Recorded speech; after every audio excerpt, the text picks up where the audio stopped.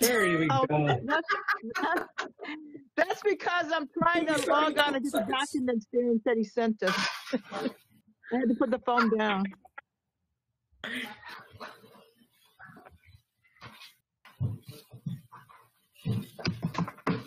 Okay, are we ready to go live? Yeah. Okay. It's on. Let's go.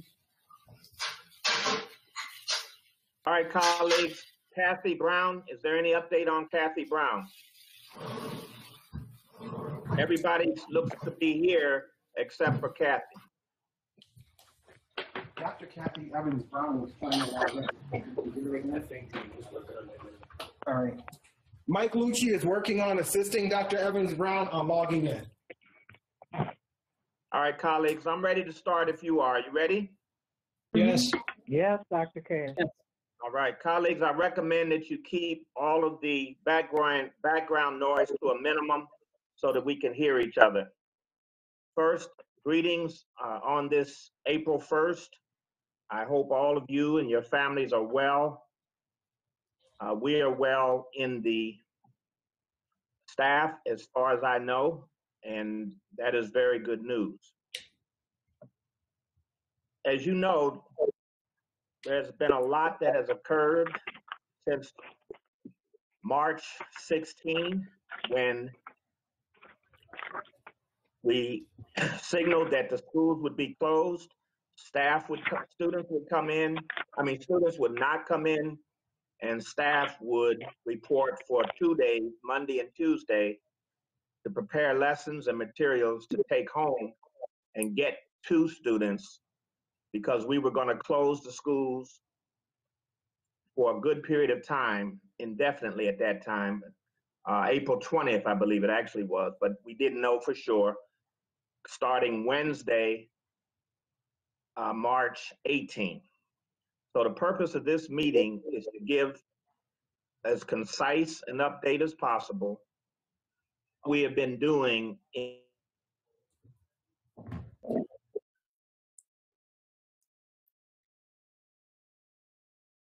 Dr. Cash, stop, Doc. We Can't can hear hear you. Cash. We lost audio. We lost audio on you, Doc. Hello? There we go. All right, we're back now. Okay.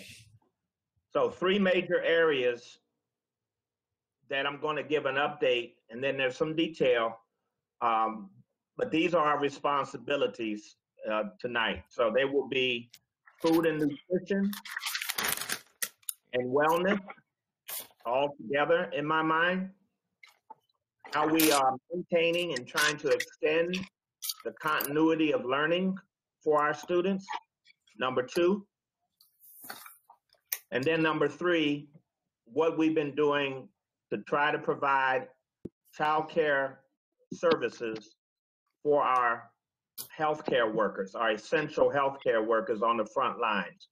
Those were the directives from the governor and from the state on what we must do during this shutdown period. So as you can imagine, we have been working much longer days actually than if we were in school. My days are roughly from 7:30 in the morning to 8:30 at night, lots of phone conferences, talking from anywhere from the governor's team in the governor's office to the chancellor, Betty Rosa, to Commissioner Shannon Tahoe, to many of our legislators, to Council of Great City Schools colleagues and superintendents, conferences with our Big 5 superintendents, and with our county superintendents. So a lot of conferences, meetings have been going on. Also daily with our 18 executive team members, and those executive team members in consultation and conferencing daily with principals, all our principals, and many of our teachers. So we have a strong, consistent chain of command at this time. Because of the extraordinary circumstances, it's been tighter than even normal because we want to make sure that our messaging and our actions are consistent and supportable. I'm going to be referring to some of the email content that I had Darren send out about a half hour ago. And it would be helpful to see some of those highlights, because some of those highlights begin to get at some of the questions that you've been asking in preparation for this meeting. So if you look at, Darren, it's called the report from the superintendent on April 1st, 2020. How can the board members identify that? How is that in their email? What is that called? Right, that was the very first email that was sent this evening. 439, documents for work session. Absolutely. Okay, It was at 4:39 p.m. The email subject was documents for work session, and that's the only one in there is the Buffalo report that has all the stats, all the information we sent to the governor's office. okay. So does everybody have that first document? That's what I'm referring to now. It's the updated Wednesday, April 1 report that I normally send to the governor. Yes? Yes. Yes. Okay, Yes. as we speak, Bring it up. It seems to be frozen, so we'll see. What's going that? on here. Can you hear me? It didn't display it, so let's try it again. Well, it's not necessarily going to come up. Are you trying to display it there, Darren, or are you referring to people to look at their own devices? No. For everyone to look at their own devices, very similar to how Mr. Petrucci has pulled his up. That's why I PDF'd it, so no matter what device you pull it up on, it'll look the same. Okay, so here we go, colleagues. Here's the main big takeaway for the whole meeting. If you could keep this in mind, I think this would help you. First takeaway is that people have been absolutely heroic.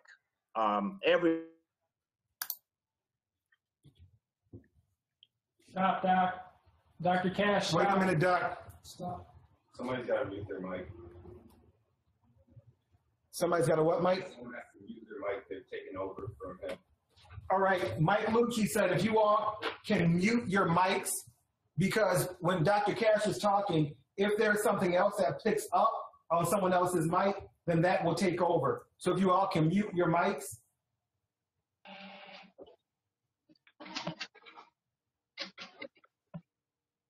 All set? Yep. How does that sound, colleagues? Darren, excuse me. Yes. Darren, would you resend me that report in another email, please? Sure. You know what I'll do? I'll forward it to you Thanks. right now. Because I can't bring that one up. It keeps defaulting. So, Paul, Okay, colleagues. This computer is older than everybody. I guess it's time to get rid of it. She's not muted. Ms. Woods, can you mute? yes, I can hear you. I'm trying to figure out how to mute my mic. I don't know if Okay. you can hear it or not. Go down to the bottom of your computer. There is a It's an speaker. iPhone. I think it's *6. No, Just I'm click actually on on that. my phone. If it's an iPhone, I believe it's *6, Paulette. Okay, I've got it. Okay. There you go. Okay. So the really big takeaways, colleagues, are really two. The first one is that everybody has been amazing in working far beyond expectations and even what I thought was capacity for something that hit us so quickly. And we had to make adjustments so quickly on so many fronts in running a large, complex school system. And everyone has done yeoman in that regard, and you'll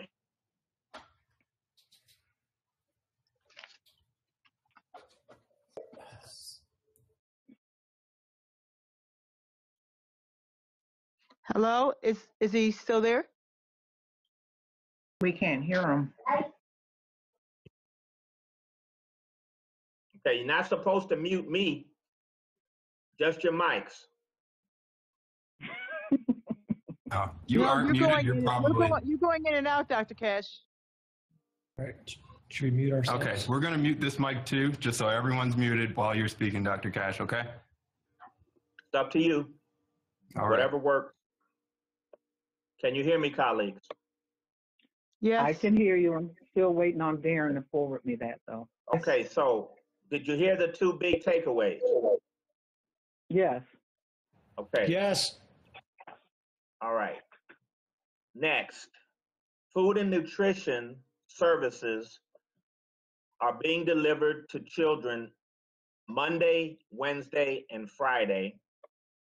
Very, very dedicated food and nutrition team are doing that. And there's a team of folks that are supporting the food and nutrition people. Security, building principal, nurses on site, 28 sites, and Bridget is there preparing the food in the morning, and then the trucks take it out to the 28 sites. As of today and this afternoon, we have delivered, with our volunteers helping, many volunteers, over 200,000 meals to our children and families. We're averaging about 44 to 45,000, 46,000 meals per day now for a 2-day period. So for example, today we had nearly 47,000 meals, and or was it, might have been a little less, but the last 2 times, Monday and Wednesday, been around 45,000 for Monday and Tuesday, and then Wednesday and Thursday. So we can't be more pleased with what the staff is trying to do, putting themselves out there every day to try to deliver this food and these services to our many, many families. Been a lot of volunteer help, a lot of donations to make sure our people are safe on the front lines. They all have masks and gloves and protective equipment as they prepare the food and as they deliver the food. Social distancing is also adequate in following the proper protocols in that regard. So that's food service and the delivery aspect. On the communication, the community donations, they have been many, many donations, colleagues, and you can see what different folks are doing there to try to be of service. I'll talk to you a little later about other donations that I'm seeking around technology, hotspots, and so forth as we get to those points in the discussion. Finally, for this part, well, not finally, let me say something about cleaning and sanitation. That process is being followed very rigorously there. Hospital-like sanitization and cleaning by our custodial staff, even though they've been reluctant for the safety reasons, they have stood up like soldiers and come in and clean these buildings on a regular basis after each use. So I'm very pleased and proud of them. On the continuity of instruction, colleagues. Dr. Cash, can we ask questions in between each one? Sure. On this, well, okay. On this slide, absolutely. So that's for the first part with food, nutrition, and wellness. So go ahead. Okay, are there any questions in regards to the food and nutrition and wellness from anyone out from the board? I have a question, that's why I'm asking. Obviously not. Okay, so Dr. Cash. Yes. One of the things that was brought to my attention on yesterday is that the mayor has made resources available to pay people in the community who are volunteers to deliver the food and things like that. Have you heard about that or anything? No, I just got off the phone with the mayor just a while ago. Very important topics we've been discussing. He has not brought up any thing like that he's paying anybody out in the community. I certainly can ask him after this meeting is over. I'll call him and ask him about that, but no, I have not heard that. And he has not brought it up to me. Sharon? All right. Yes. I was going to say, it's my understanding that there's upwards of 700 volunteers that have shown up or that have volunteered their time to deliver things, to do door hangers, to provide information, etc. I'm also unaware of anybody that's being paid for that service. Okay. Well, typically when someone calls me, they know what they're talking about. So, Dr. Cash, would you take a look at that, please? Because if our parents are volunteering, I think that they should be, and people are being reimbursed for the amount of time that they're out. I'm not sure how it's being done. that I think that it's only fair that our parents of our school district receive some sort of accolades as well. And I'm not sure what they're doing, but that does need to be checked into, okay? Because the person who came to me is very reliable, and one of the criticisms of the community people is you're taking jobs away from other people. And if so it's we need to have that conversation, because if certain people are receiving pay for doing things and other people are not, I just like to see, what's the fine line, what's going on with that. That's all. Okay. Well, And if give us more anybody is information. reimbursed- You don't have to do it at this meeting, but if you could Right. call us or email us what you're talking about, we'd be happy to look I'll into be it. happy to. I'll be happy All right, thank to. you. Mm-hmm. Okay. Dr. Cash, On Dr. this, Cash, can you provide some more information on who the volunteers are? I know I see on Facebook MVP distributing food, but it would be nice to know who the other volunteers are. You're referring to hundreds of volunteers and agencies, but in an email or something, can you provide us who they are, this the groups and things like that? Board Member Woods, that's a fair question. If we're not there yet, but if you look ahead, if you want to look ahead to Tanja Williams's slide for student support services or education services that Darren sent, those are purple background slides. The information about volunteers comes up right early on in her first slide. And those are the groupings of volunteers that we have signed up so far. Okay, thank you. I'm trying to get each of his emails up and printing out the items. So thank you. So the 700, excuse me, Paulette, the 700 are not just for Buffalo Public Schools. These are volunteers throughout the entire district. I mean, city, right? Lou? Yes, Sharon, they are throughout the entire city, correct. Okay. So what I'm concerned about is what the impact for Buffalo Public Schools, and that's why I brought it up. Okay. My focus is on Buffalo Public Schools and our volunteers and etc. Okay, that's what my concern is. I'm grateful to everyone who is volunteering. I'm sure all of us are.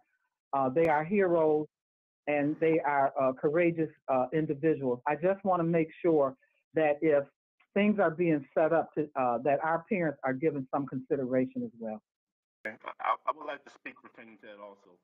If I just feel that that our teacher assistants, teacher aides, and substitute teachers, the people who are not working at this time, if they can be looked at as first people to respectfully to receive jobs, from volunteering during this time period, because they work in our classrooms every day. So I believe that they should have the first. Terrence, we can barely hear you. We can barely hear you. Terrence, could you please get closer to your mic? Can you hear me now? Yeah. Okay. What I was reflecting on is that our teacher aides, that our substitute teachers and teacher assistants, the people who are out of work right now, that they will be the first people that'll be looked at if there is an opportunity for jobs for volunteering. Well, don't our teacher aides continue to get paid? Yes, our teacher aides continue to get paid. You're saying two things, colleagues. Those people are continuing to get paid. Yeah. Now you're talking about getting paid for volunteering, which to me doesn't make sense. Right, I get you. I don't understand that. Well, I don't understand from the perspective that it's happening, and I'm not sure, how it was determined how it would happen. That's all. But we're not doing it. I have a comment in Dr.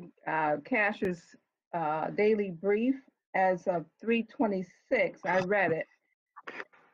It's about over 75 individuals from the following groups are participating in BPS meal delivery as volunteers, MVP, Back to Basics, Stop the Violence, UB medical students, SNUG, Buffalo Police Department, Fathers, and Say Yes to Buffalo. Correct. To put that on the record. Yeah, it's in the materials that come out to you, colleagues. All right, on the continuity of instruction, are we ready to go there at a high level? Okay, at a high level, because I have slides related to them for Student Achievement Committee, this is just sort of the introduction we're in right now. At the introduction level, we've been working on the whole child and working to support all of our children, pre-K through high school. And you can see in that first paragraph how we are doing that generally. There are laptop distribution in effect right now with our 9th through 12th graders. There is a plan to go to really grade 2 through grade 8 next. But they all have received some form of written materials in the form of a packet, in the form of a take-home packet. And that's what many of the districts, the schools and the teachers and the kids and the families are working from right now. What the big challenge is that not everybody has computer and online access with Wi-Fi, with internet and with hotspots. And it's just a big equity issue. We have it all across the state right now. And that's why I asked the commissioner and the chancellor to try to get us some smart school bond funding as quickly as possible. They sent out an application by which we could do that. We filled out and completed the application, and I put a summary form of it for you in this document. It's $9 million, just over $9 million. And these are the items that we are requesting. And hopefully the turnaround will be within the next week or two, but I don't see it any sooner than that. There's a whole set of bureaucracies that have to happen, even when you expedite a situation like this. But needless to say, it's faster than normal times, and we have put in for that. Now, meanwhile, while we're waiting on that, we do have, and I think Jennifer had asked this question, we do have one-to-one capability for all of our students in grades 3 through 12 when they're at school. So what we're trying to do now, and it's a big logistical challenge, is pull out all of those laptops that are on carts in all of the schools, over 56 schools, and bring them to the front of the schools and organize them while we're cleaning all of these classrooms. I thought it would be a good time to do it all at once. And IT now has a plan in play now that next week it'll begin, and the week after, to try to deliver over 16,000 laptops and devices for our grades 3 through 8. But there again, keep in mind that delivering them is one thing, but having the access is what the critical issue is. But still, there will be more children. Many will have access to the internet, and they can begin connecting and working with their teachers like so many others are. So that's the high level plan as you see it here, and we'll have more detail on that as we get to the slides. Any questions around continuity of instruction at this point? Yes, I do cover it. I do cover it when I get into student achievement. This is just a high-level question about access. Have you had any issues having students request access from Spectrum and their offer to provide it during the school closure? I've asked the state to try to get the big providers, Verizon, Spectrum, to provide 3 months minimum, but start with 3 months access to all of our children in the district, 3 months for free to connect with all of the zip codes and the parents living in our cities. And she says she's looking into that. They're making that request in a consolidated way for all the big 5 districts. Because what the challenge is for us to do a survey who has it, who doesn't.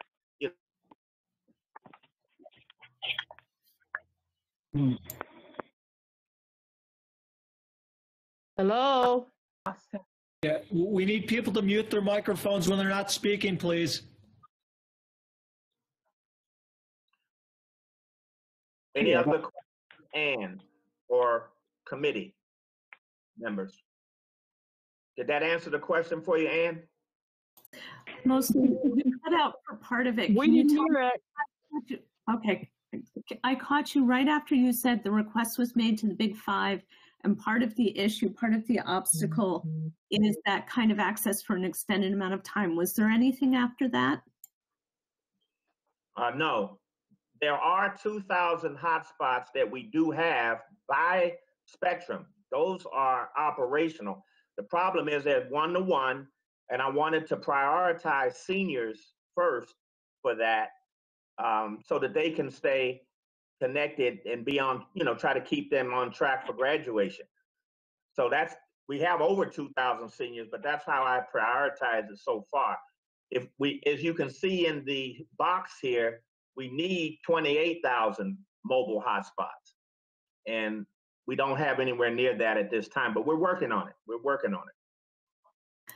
Thank you, Dr. Cash. Just for later, I'm going to ask again if there's anything that we can do to help facilitate or advocate, but that can wait until later. Okay. Colleagues, and then on child care, you can just one question before you go on. Sure. I think I heard you say, Dr. Cash, that there's a plan to start rolling out devices next week, and that will be grades 2 to 8? That'll be 3 to 8. 3 to 8. And so they would be at schools for parents to pick up? Not all of them at once. We got to roll it out school by school because this is a logistical challenge. It's a huge challenge because we have to pull them out, see what they have on them, make sure that these cords are proper and updated. And so staff has to do some checking first and some cleanup with that first, and then we'll develop a plan similar to how we're delivering the lunches and the food for parents to come and pick those up. But a plan, and we may work to try to disseminate them in some kind of way. I don't know how yet. But communication will come out next week sometime to parents? Yes, the letter is being prepared right now as we speak. Excellent, thank you. Drafted. Okay. The letter might come out probably this week. Great. All right. Colleagues on child care, we have I think, a really good plan the way we've done this. The signals were really stressful coming in from the governor about having to open up schools. The age of who we were supposed to serve was unclear. And it just became very, very anxiety-ridden kind of communication. So basically, I didn't want to reopen schools and have teachers, do all of this while they have to take care of our kids and provide continuity learning. They basically wanted babysitters for the children in the healthcare. And while we understood that, I thought there had to be another way. Long story short, we're working with the CCRN, which is our child care resource network. And we've been exhaustive working with them. They've been great. Bottom line is they said we're 800 slots around the city in daycare provider organizations.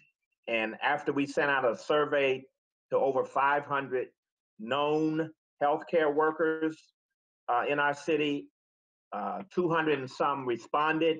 And out of those 220, 225 child care. We've connected with all of those 98 families, and I think we have secured a spot for virtually all of them at this time. So I think that's a good outcome, and it fulfills what we said we would do. And our plan was approved by the governor and by the state ed department yesterday. Excuse me, Dr. Cash. So that's the high level information, colleagues. I'm ready to go into the committee meeting unless you have questions at this time for these high-level updates that I've given you for the last 2 weeks. I do have a question, Dr. Cash. My question is that I received a lot of phone calls from parents about the help desk. Can we get a report from help desk to find out what's going on? Because a lot of parents are complaining that their tablet's not working, the technology isn't working in their home, or they're calling the help desk, and which I refer them to do, but they have a lot of issues about connecting and getting the materials on their tablets. So there's a lot of parents that's complaining right now about it and getting the school. But how many complaints have you had? Close to 70, 80 different complaints, and a lot on Facebook also. Okay, well, we have a helpline for that. You know, we have direct instructions on who to contact for that. That's the first I've heard of that. I'm not surprised. I'm not saying it's not happening, but if you have to follow the helpline, it will go to the right department, and we'll get somebody to help with that. Yeah, we got some type of report just to make sure that the parents' complaints are being addressed and being aware, because there's a hardship on some families, you know, when they got 2 or 3 different children in the same household and they're trying to do all the work at the same time, and programs not being loaded. Yeah, we understand that. We've actually resolved a lot of those issues one by one, but let's look at that helpline. It should be available. Where did I put that helpline? Darren, if you could get that information, should be right up on our front page of the, and share that with the board when you can, okay? Dr. Cash, are you hearing that zoology is crashing? Hearing what? Are you hearing that when the teachers are trying to help the students and they're going online with zoology, it's crashing, it can't handle it? No, I haven't heard that. I've heard it. Darren, make a note of that. I've gotten complaints from teachers and parents, and I don't know how to help them with those school entities. Dr. Cash? I'll make a note of that. Can you mute your phone? My phone is muted. Okay, we'll make a note of that. Any other questions? I'm ready to go into the student achievement slides in specific, and then we can continue our discussion. Mr. Brown has a comment. Oh, I'm sorry. No, I got the information from Myra. She just texted to me, so I will send an email out to the board members about the IT help desk. Thank you, Dr. Brown. Can I just make a statement that, can everybody hear me? So can I make a statement that there are some reports that I've gotten back from teachers stating that, and Dr. Cash, you had said that there is one-to-one devices within the schools from K up? No, 3 through 12. Oh, 3 through 12, okay. Yeah. 3 through 12. I wanted to be sure, because the rumor, or however you want to put it, is, and I honestly believed this myself for a while, is that from K to 3, there was also some sort of one-to-one device. We should make that clear to the public that from K to 3, it's more of a group learning, because there's frustrated parents that are thinking they're going to also get, you know, one-to-one devices from K to 3. I can see from 3 to 8, those are definitely one-to-one, but let's just make that clear throughout, you know, maybe put that out there as well, that there is not one-to-one devices from K to 3. There's, like I said, it's 3 to 8, but that was in 2017 when we rolled out our technology plan a couple of years ago. And we're now having to make sure that those are refreshed and up to date in everything. So if we were in school, we have that capability. Now that we're at home, we have to work through the challenges of pulling individual devices out and making sure they're serviceable to go out to homes and families. Now, pre-K to 2 is more of a small group. We might have 6 in a classroom for pre-K, for example. We might have 8 you know, 8 to 10 in a K through 2 classroom, so that students will do different things in different workstations as opposed to one-to-one in our pre-K through 2 grades. Okay. I have one more statement, Dr. Cash. Sure. I would like to see if we can have some type of instructional video made so that the parents can have a better understanding how to use the technology and how to log on and how to access the technology by working with their kids. From what I understand, we have big brothers and big sisters who's taking the place of the parents who just like recently have done that type of work that's in the schools that's helping their little brothers and sisters. But I would like to see some other type of technology that could actually help the parents in instruction and how to use the technology. That's one of the huge concerns that's going on with the parents right now from their questioning. Yeah, and would they have to access the technology to see it? Or would it be through the television? It could be through television, maybe something sit home, a literature sit home on how to use it, or maybe if we can put something online just to they can click on from our webpage to show them how to use the technology. No, I understand. I think it's a good idea. It's just that if it's an online service, then that just adds to the complication of it. But I think the idea is a good one, and we'll see what we can do about it. You should be aware, and I want to be clear that yes, while we are overloaded on a number of our platforms right now, there's no doubt about it. I'm even having trouble getting into my emails, and sometimes things are frozen for a period of time.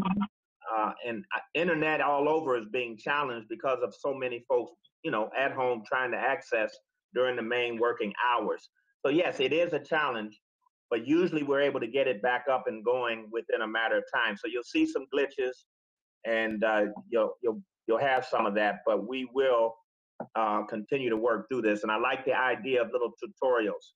A lot of our teachers, Mr. Hurd, had to take a tutorial, a brief one, a mini course in order to learn how to do lessons from home, you see. So they enjoyed doing it, and once they learned it, they said, this is great, and it was very helpful. So we need to make that available for parents as well. I understand. I think that's a great idea.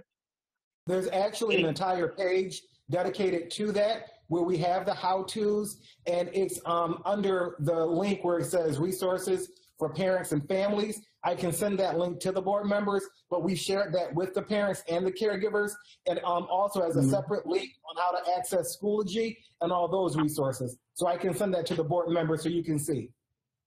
Yeah, but there's some confusion because some parents from their kids' age, they're using Prodigy to Schoology, and they're going to Google Learn. So they got 3 different programs they access at the same time, which they're having complications with. We are seeing an increase in our parent portal usage, and maybe there's an area where we could provide some of these additional resources. Darren, keep texting and making note of these items and texting them to Myra if you can, in case we can get a response before the meeting is over. Okay.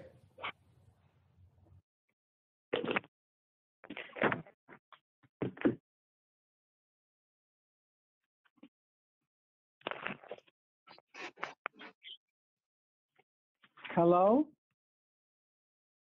Hello? Yes, Sharon. Are you still there? I can. There was a big silence. I didn't know what had happened. Can you hear me now? I can hear you. Okay. So we're now into student achievement, and Darren has sent out the slides from Ann's team and Myra's team just at a high level again. We have technology factoids or data points. There's some instructional points.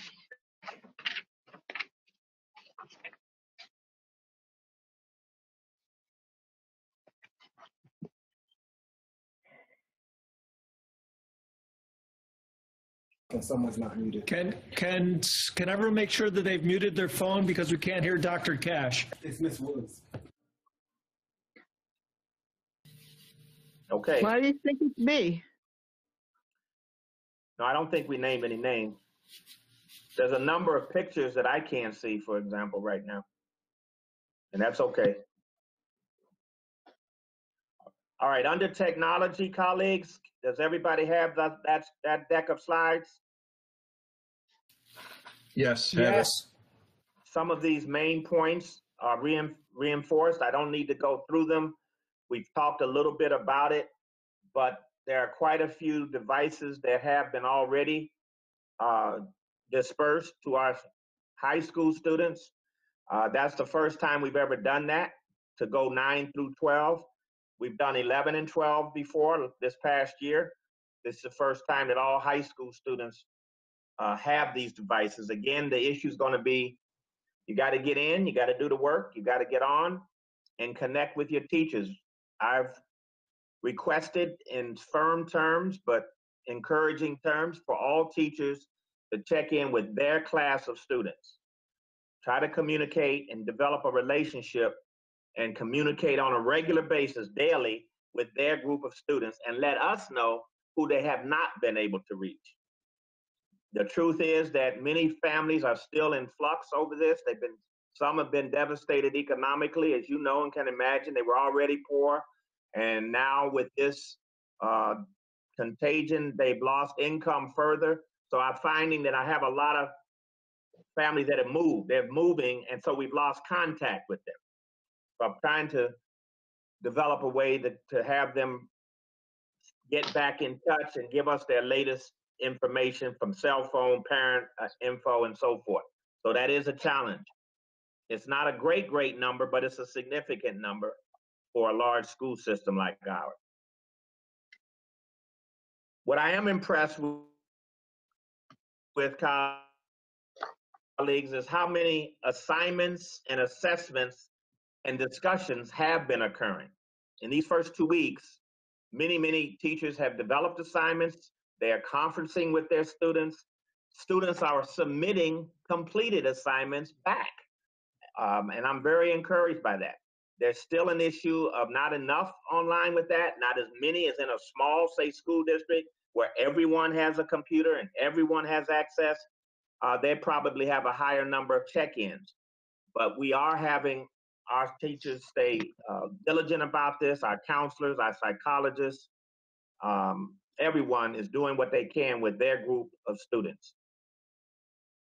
And then I'm very pleased with the professional development that is going on. There's over 1,100 courses. What about the guidance counselors? What role are they playing in this? The guidance counselors have been instructed to stay in touch with their group of seniors and work with staff, the principals, and with Janelle and with the all of us are working to do a thorough credit review for all seniors. What do they need? Where are they in their coursework? And making sure that their teachers are reaching out to them and keeping them on track for graduation. Okay, so how is this conveyed to the parents? Because most principals already know where these students are because they've been tracking them all year, you know, and trying in hopes of getting a decent graduation rate. How are, moving forward, how are parents being communicated with to know what's going on with their children? Are we doing it in a form of a letter? Are we doing it in phone calls and following up with letters? What's happening? Because, you know, I'm trying to find out. In good times, oftentimes we have situations where parents don't receive information. And I'm trying to make sure that the schools, including the principal, the support teams, as well as the teachers, are all on the same page in regards to this, that they are communicating amongst each other as well. That's right. That's exactly right. And so I instructed last Thursday for all the ASLs to work with the principals. I gave them feedback on what could go into a template type letter that all aligns across the district, up and back down into the parents as well. So the principals have developed letters that they're going to send out at least once a week. Some they want to do twice a week. And you have some really good exemplars of those letters that have started to go out to their parents and to their teachers and staff. Darren, in some attachment that you have here, what is the name of that attachment, Darren? Darren? Yep, that attachment was called principal communications, and that was sent at 4:51 p.m. It also included a video that Tanika Segur did to her school community. So that was sent at 4:51 p.m. So principals have been very innovative. Teachers have been innovative. Some are doing videos. Some are doing video conferencing with all their staff. But you can see from those letters and some of those videos, that's a sample of how they're beginning to communicate with parents. Also, robocalls are being used, texts are being used, emails are being used. All forms of communication are being used to communicate with parents going forward, is what I've instructed. So on Monday of each week, you should get at least some communication from your building principal on what's going on and what are the priorities that staff and students should be working on. Okay, Dr. Cash, could you tell me the plan for the students that were not on track to graduate, the seniors that were having difficulties, and working with those parents and like specifically just to make sure they can get back on track, or what can be done? Well, again, if you look at this instruction piece now, committee members and colleagues, all kind of communication outreach is being attempted here. It's a two-way street. So we've got to hear from families, we got to hear from students, and then we follow up individually with them. Communication, nothing more important than communication.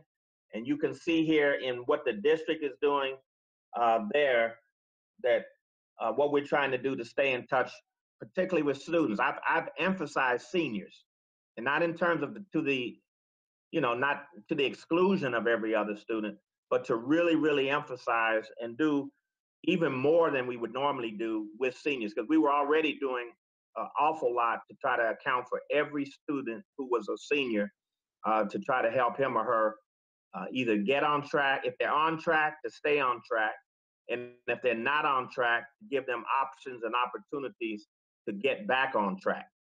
And we're still doing that. I think that we need to take that emphasis to the 8th graders also that would be moving up, that would be graduating also, going to high school. So we have that. All of that is going on with 8th graders, with every rising student. There's a summer course that we usually have for rising 8th graders. There'll be videos that'll be done by the high principals, welcoming incoming freshmen. So we're doing a lot of things to try to ease that transition.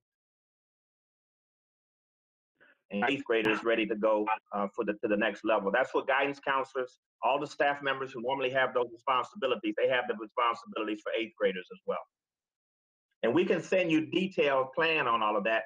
I've talked and communicated with staff. I saw that those were some of the questions that you had in your questions, and they provided detailed response to them. And we'll send all of that out to you. But I'm giving you the high level understanding that I have about it at this time. No one is being neglected intentionally. What has to happen is families have to also do their part. That's why it's a bargain. Let us know if you're having a challenge. Let us know if you haven't received something or something is that. We have a helpline, or as a board member, if you hear about it and we don't hear about it, let us know right away, and we'll make sure we contact that family. Whatever issue they're having, we'll reach out. Can we repeat that help number again? Darren, do you have that? Yes, the helpline is 816-7100. And that prefix and how many is people 7. do we have? How many people do we have manning that line? I'm not sure how many people we have manning that line. Why, has that been an issue? No, I wasn't aware of it. But what I would like to do, okay, is to at least try to reach out to someone and have this article put in the paper or something about what we're doing here. I don't have any complaints about that. My concern is that what exactly is the penetration in each grade category? In high school, how many students are responding per school? What does it look like? Are seniors what percentage of our seniors are responding. I sort of would like to know that at this point, particularly since we have 2 months left of quote and unquote of alleged classroom time, is it possible to make sure that we are monitoring the data? How many students, if you have 50 students that are in a class, how many of those students are participating? And the ones who are not, what resources are being pulled together for them? I'm really very concerned about knowing who are we hitting at this point, who are we touching, or who's responding back. I'm concerned with numbers at this point. I'd like to see some data in that area. Yeah, we are too, Ms. Common. We have ways of tracking it, but we can only track it to the level that people respond. And Schoology and Myra and her different programs and systems are tracking that. Teacher by teacher are tracking their students. I've asked them to say how many have responded, are they in contact with, and how many are they not in contact with. So, for example, if there are 10 students in Mrs. Jones's class, she's made contact and is working on a consistent basis with 7 students. 3 she's heard from not at all, or 1 she's heard from a little bit, and 2 not at all, that kind of thing. So that's the kind of data we're trying to get granulated down to for each student. And it takes time. We've only been at this for 2 weeks. Well, I understand. I just know that because as a board member, you know, if the situation is that there's not enough staff to make the phone calls or to reach out to parents, I have no problem being available to do that and to call a list of parents and to reach out. I think the missionary approach is very important at times like this, and that we make sure that they feel that we are connected, and we want to make sure that they're connected.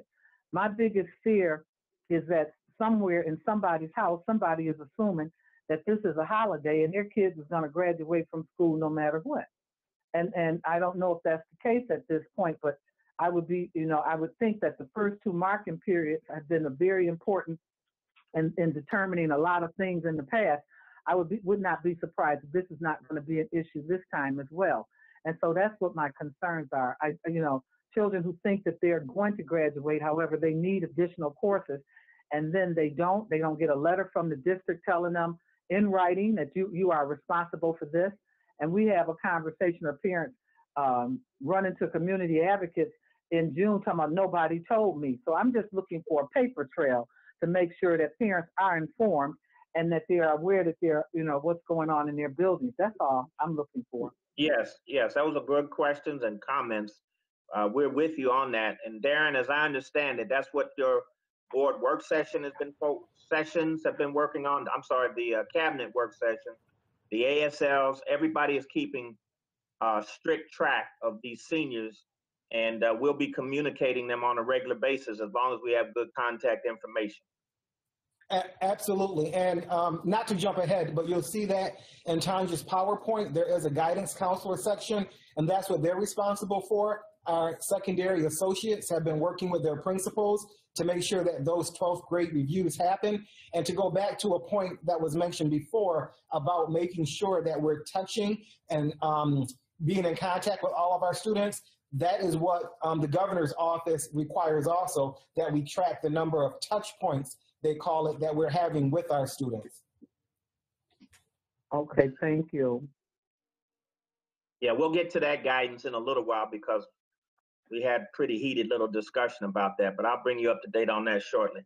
All right, special education, colleagues. As you can see, we are modifying the instruction around special education.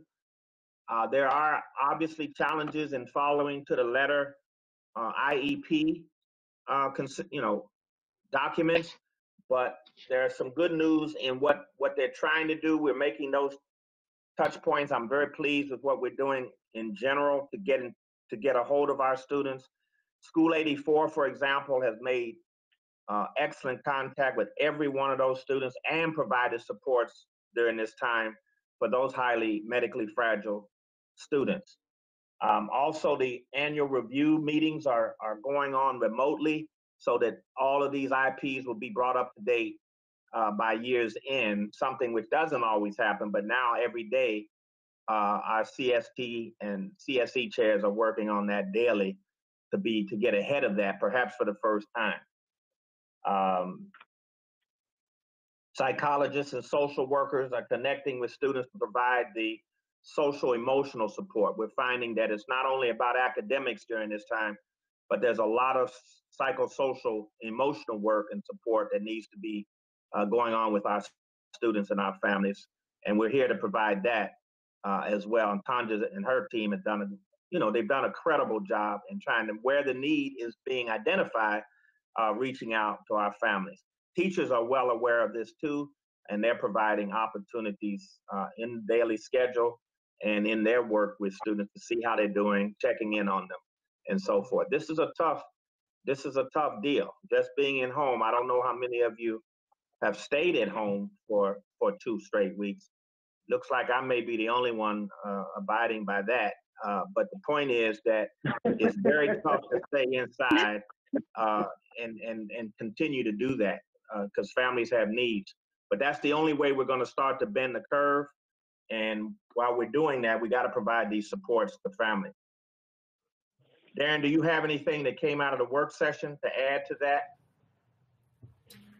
No, not for that point. There's a lot of things we're still working on and the plans being developed. But as you said also, we are working to make sure that we're very responsive to all of the families and all their concerns. And they've been very pleased with the information they're getting and the work that we're providing.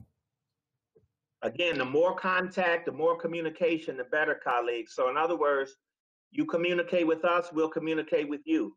When that helpline, to go back to Sharon's comment, the helpline is not having a bunch of operators. What it is you call in, you identify your concern, and it goes out to the respective departments, and those departments then will get back to that family within 24 hours. That's how I understand it works, Darren. Okay, thank you. Dr. Cash, are you getting feedback from the parents that, especially the ones that have special education needs, that they're just overwhelmed with 6 teachers used to do this job for them, and they're just overwhelmed. They have packages from art teachers, music teachers, a regular teacher, occupational therapy teachers, and several parents are just saying they don't know how they're supposed to even keep up. It's just overwhelming. I'm hearing the same. It absolutely is. And thank you for that comment. Again, we can provide assistance. We can talk with the parent. We can provide access to resources. We can help any way we can to keep communicating with those parents. We understand their frustration. It's true that it is out there and is the case. We understand it. Just give them the lines to call, and I'll have some of my top people reach out, and then they will get them in touch with other resources as needed. Just let us know who's really, really struggling around these areas, and we'll pick it up from there. Thank you. And what you can do, board members, you acknowledge their stress and their anxiety and tell them to reach out to us. Give them a number or let Darren know, and we'll funnel the concern to the proper department and the proper team. Teams are really, really good at working on specific issues once they understand what it is. So may I ask Dr. Cash, particularly since particularly since we're talking about the health and welfare of our students, and I do remember that in the past there were some vacancies in that area, and I'm concerned about, are the supports in there that need to be in there, even though there are vacancies that are within those areas? Do you understand what I'm asking? I do. We have vacancies in a number of areas across the system right now. And so just like healthcare workers, I think you're asking, will certain staff and teams of staff be overwhelmed at this time? And is there enough capacity to help? What I'm family. more concerned with the leadership piece, because I know that there were certain positions that were, vacant and hadn't been filled, and particularly in the health. And I'm trying to think, I'm not sure if it was health or mental health area, but we had some couple of vacancies that were there that weren't filled. And I just was wondering, who's filling in those? Should we have people that are put in acting positions to at least so that people can have contact people? The last I thought, we didn't have, I'm not sure if it was a director or something in our health area. I can't remember, but Well, I just know that we have a board. Tanja is a hands-on, so just let us know, and we'll give it to Tanja, and she'll take care of it. Yeah, but Tanja's just one person. So she Yeah, had but she's the vacancies, I leadership. think. Didn't she have vacancies in the health and physical ed area or something? Is there I have a question. a supervisor in that? I'm wondering if we're looking into things that are happening in different schools and maybe trying to streamline them. We have some schools that are taking the initiative and going on Zoom. Teachers are doing more. It just seems some teachers and some principals are doing as far as really connecting and taking those initiatives. And then you hear that some other parents are concerned because that's not happening in their schools. Well, are we asking that during the principals meetings and in contact with the other schools, whether or not, everybody looks at best practices, what's been working? Can we streamline principals to direct teachers to at least try and get on these Zoom meetings that seem to work for students? And teachers who don't feel that whether or not, other than anybody logs into Schoology, whether or not their students are even doing the work. And the concern is if their only access is, when they get their devices, that's great. But if their only access right now is that physical packet, then how would they even be able to, know that maybe if there was a way to phones and do Zoom that people can show, the kids can show, look, I physically did this, or just something to give them some confidence that the students are actually learning and that there is a connection. My son had one with all fourth grade teachers, and it was great for them the first time they did it, but I suggested that they do that with the parents as well in a separate meeting so that any, questions can be answered that parents have. So I'm just wondering if we have any, anything we're doing district-wide to make sure that's happening across the board and not just in certain, sort of really look into all avenues. Okay, Yeah, so Dr. Cass, could you answer my question and finish answering that question for me, please, before you answer her question? Am I realistic to expect that if we have supervisors and different positions that are open, that right now that we need to be possibly putting people in acting positions so that we can make sure that we're running as efficiently and effectively as possible? That's where I was going with that. And that's why I brought it up. I'll ask HR about that. I'll ask HR, see Okay. what it is, and I'll check with Tanja and see what she needs. And if there's people in a pool or people that we froze the interview process and all of that, I'll look into that to see if we have a capacity. Thank you. I appreciate that. All I want to make sure is that at least since we have the hierarchy set up so that there's enough support for the associates and the assistants or whatever, that they can at least have the support that they need to try to put this stuff together cohesively. I understand. That's all I'm I got it. I got it. Thank you. Okay, thank you. I'm sorry, Jennifer. I just wanted my question answered. Okay. Yeah, thank you for that. Mm-hmm. Okay, Jennifer, I think, colleague, here's the overall response around best practices and what's getting it down at the level of the school and the school family. The district can do the overview and provide that overall big bucket kind of instruction. But what I'm seeing, and I'm really pleased and impressed with, is look at what each principal now is doing. Look at what each school-based team is doing to connect with their children and their families. That's where the game is going to be won during this extended closure period. is that the principals and their staff and teams are going to have to reach out and make sure that every kid is accounted for on a daily basis and keep trying to connect and keep trying to contact with. And the principals have all unanimously not only agreed to do that, they are thrilled to do it, and they're very innovative about the ways in which they're doing it. So yes, if you look at the very bottom of this slide deck, colleagues, you'll see some examples down there of what principals are doing to connect with their school families.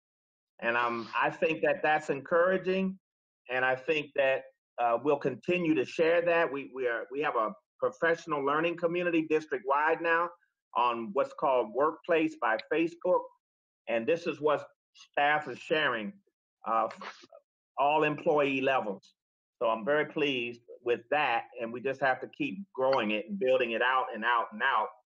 And Jennifer, I think you should feel very comfortable contacting the principals. Darren, didn't the principals say that they don't mind parents calling them, and then they'll get the resources that they need to their parents? I don't want parents to feel like they're lost in ether space out here, and the big district is something that, you know, doesn't have a voice, doesn't have a face, and we can't get through to anybody.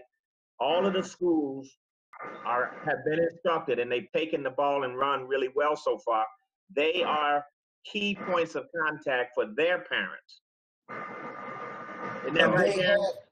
Absolutely. And the principals actually meet virtually with their associates very often. They share best practices of what's working, what's not working. They act as mentors for each other. They bounce ideas off of each other.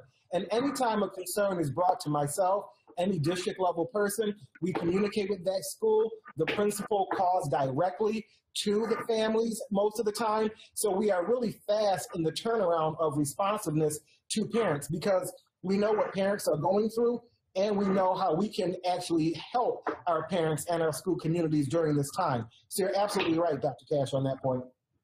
I would like to say, I think that the administration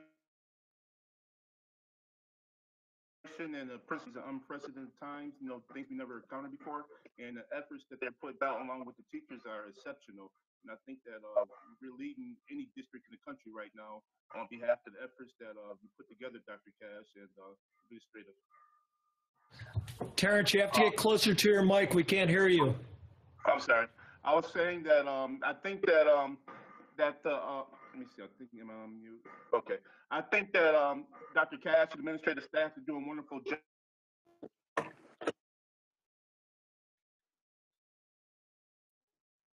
About and the principals and the teachers that's been working through this. I spoke with many of them throughout the week, and they are going beyond the call of duty and trying to help assist their teachers and their students, calling them personally to the homes. Also, but I did have one concern about the clarity, because a lot of them stated that they were working, you know, on the core subjects, just make sure our children get their core subjects and get those together. But there also is the secondary subjects also. Are they focusing on that? Are we as a district referring to our core math, geometry type subjects, or are we going to their other curriculums also? I think that's a fair question, Terrence, and I appreciate the question. My sense is that teachers are reaching out regardless of whether it's a core subject or not. I think we're trying to do whatever we can do. I know Larry had asked a good question about music, for example, and there's some programs out there for music that can possibly be done online or via television. I'm not sure, to keep kids engaged at different appropriate grade levels. Darren, do you have a sense of that? My sense from Ann was that we're working on all the subjects that it takes as far as a student's load. Even PE, you know, folks have put out videos for PE to give kids ideas of what to do to stay active during the day. What other information do you have, Darren, that I might not have coming out of the work session this morning? But no, you are exactly right. We are focusing on all the subject areas because we have teachers for all those areas, right? So we are focusing on all the subject areas, the encore subjects included, like PE, where teachers are doing videos and uploading them for students to actually participate in. Because you know, even though we haven't done the electronic distribution grades 3 to 8, many of our families do have computers at home that they have been accessing Schoology and keeping in touch with their teachers. So absolutely, we're looking at all teachers are actually participating. Right, because I really want all teachers to stay engaged, colleagues. I don't want to let the pedal off the metal on this. And all subjects are being emphasized at this time. Ann just texted me and said all subjects. So there's your short answer. If I could just add, if I could just add quickly, as a parent, the communication for me has been fantastic, right from the principal on down to the teachers. It's really meant a lot for both of my boys, not just with their academics, but socially and emotionally. My older boy has struggled quite a bit with this change, and I think the teachers have been fantastic in adapting. And right now, they're doing daily lessons on Zoom with the entire class in math. We've heard from the PE teacher, the art teacher, so we're really seeing having a good experience with teachers adapting and sacrificing and being able to reach out to us and work with our kids. So I think there's a lot to commend with our staff and how they've been able to adjust to this unusual time and to sacrifice and make sure they're meeting the needs of our students. But I think it is a struggle for some of those students that have a disability. I'm hearing from a lot of parents that feel like they're not meeting their needs, and they're concerned about how they're going to be graded or potentially going to be graded. And I think that's coming up next, talking about grading policy as we move forward here. So thank you for that, Larry. You make a really important point. One is that students suffer too when they're not with their teachers. Far contrary to the belief in my 40 years as an educator, kids really do like to go to school, and kids really do enjoy having a good relationship with teachers and the other people who make the village in a school. So they're having a tough time now during this time. You make that a good point. We're only 2 weeks in. This will get tougher as we go along. So thank you for making that point. And that's one of the things we need to help parents with, is how to, what do we tell parents? How do you as a parent talk to your child? Schoolwork, frankly, is secondary. How do you talk to them about what is going on in the world right now? What is this illness and this contagion and this pandemic? What does that mean? Because small children, even older children, don't really fully understand how serious this is. None of us have lived through this, and I'm old. This goes back 100 years before we've had anything close to this. And so it's a really tough conversation to have, but it's an important conversation to have. And I think Tanja and her team and others have provided some resources for parents about how you can talk to your child about this pandemic, because that's important. Dr. Cash, I'd like to make a comment and ask a question right along those lines. The first comment is just a thank you for the amazing work that everyone has done to get all of this on board. This kind of educational contingency planning is extremely difficult.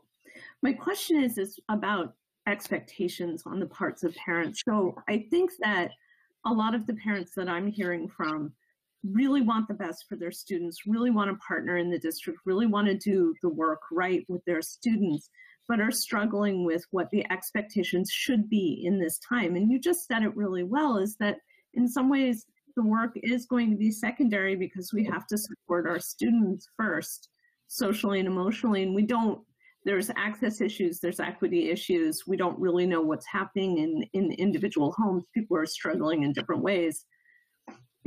Just to use mine as an example, my daughter didn't get a lot done the last 2 weeks because I was in isolation in my bedroom. And we were down a parent. There wasn't a lot we could do about that. And that's going to be something, unfortunately, that a lot of us are struggling with. And then we have the same problem magnified for students with disabilities, students who are learning English as a new language. what kind of expectations can we communicate to parents in terms of what reasonable expectations there are in terms of how work gets done, how much work gets done, how, if it's okay, to what extent it's okay to put it aside if we have a student who's struggling mentally, who's struggling emotionally with some of the things that are going on? That's a really, really, really important and good question, and thank you for that. And by the way, I hope you're feeling better. Thank you. Better. I've been cussing and fussing at the mayor for exposing me, and they had a plot to do it. So I've been in for 2 weeks when they brought me up to the press conference, and both of them knew. But anyway, that's another story, another time. I'm sorry.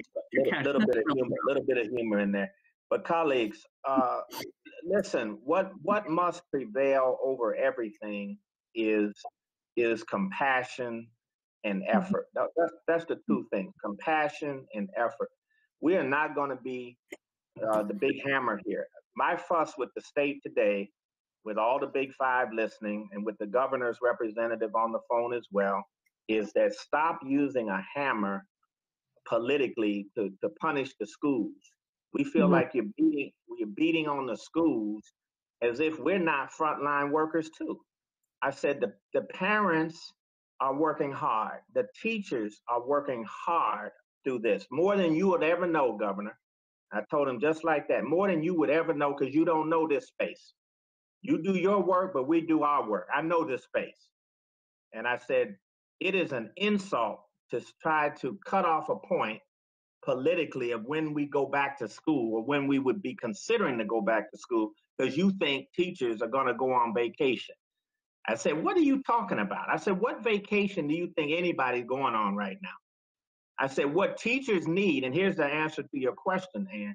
I said, what teachers need and what parents need at this point, who've been working just as hard, if I may say, and I have every respect for the healthcare workers, but they've been working hard in their work night and day on trying to figure out how to extend learning, how to keep learning going, how to have a relationship and keep a relationship with their students, keep that contact, keep that encouragement. They have been working on that just as hard as anybody that I know in America. And I said, so stop giving us these 2-week increments of when we're going to come back to school, or we will be threatened with lack of school funding. And I said, that doesn't jive with the science. Your curve, Governor, is going straight up in the air. It's going straight up in the air. You don't have any way you bend it to the right yet at all. And yet you want us back. I said, I'm not going to bring back children. I'm not going to bring back staff in any 2 weeks. I don't care what you tell us we should come back. I'm not going to do it. I said, now you start getting in line with a month by month, and that will be helpful to us.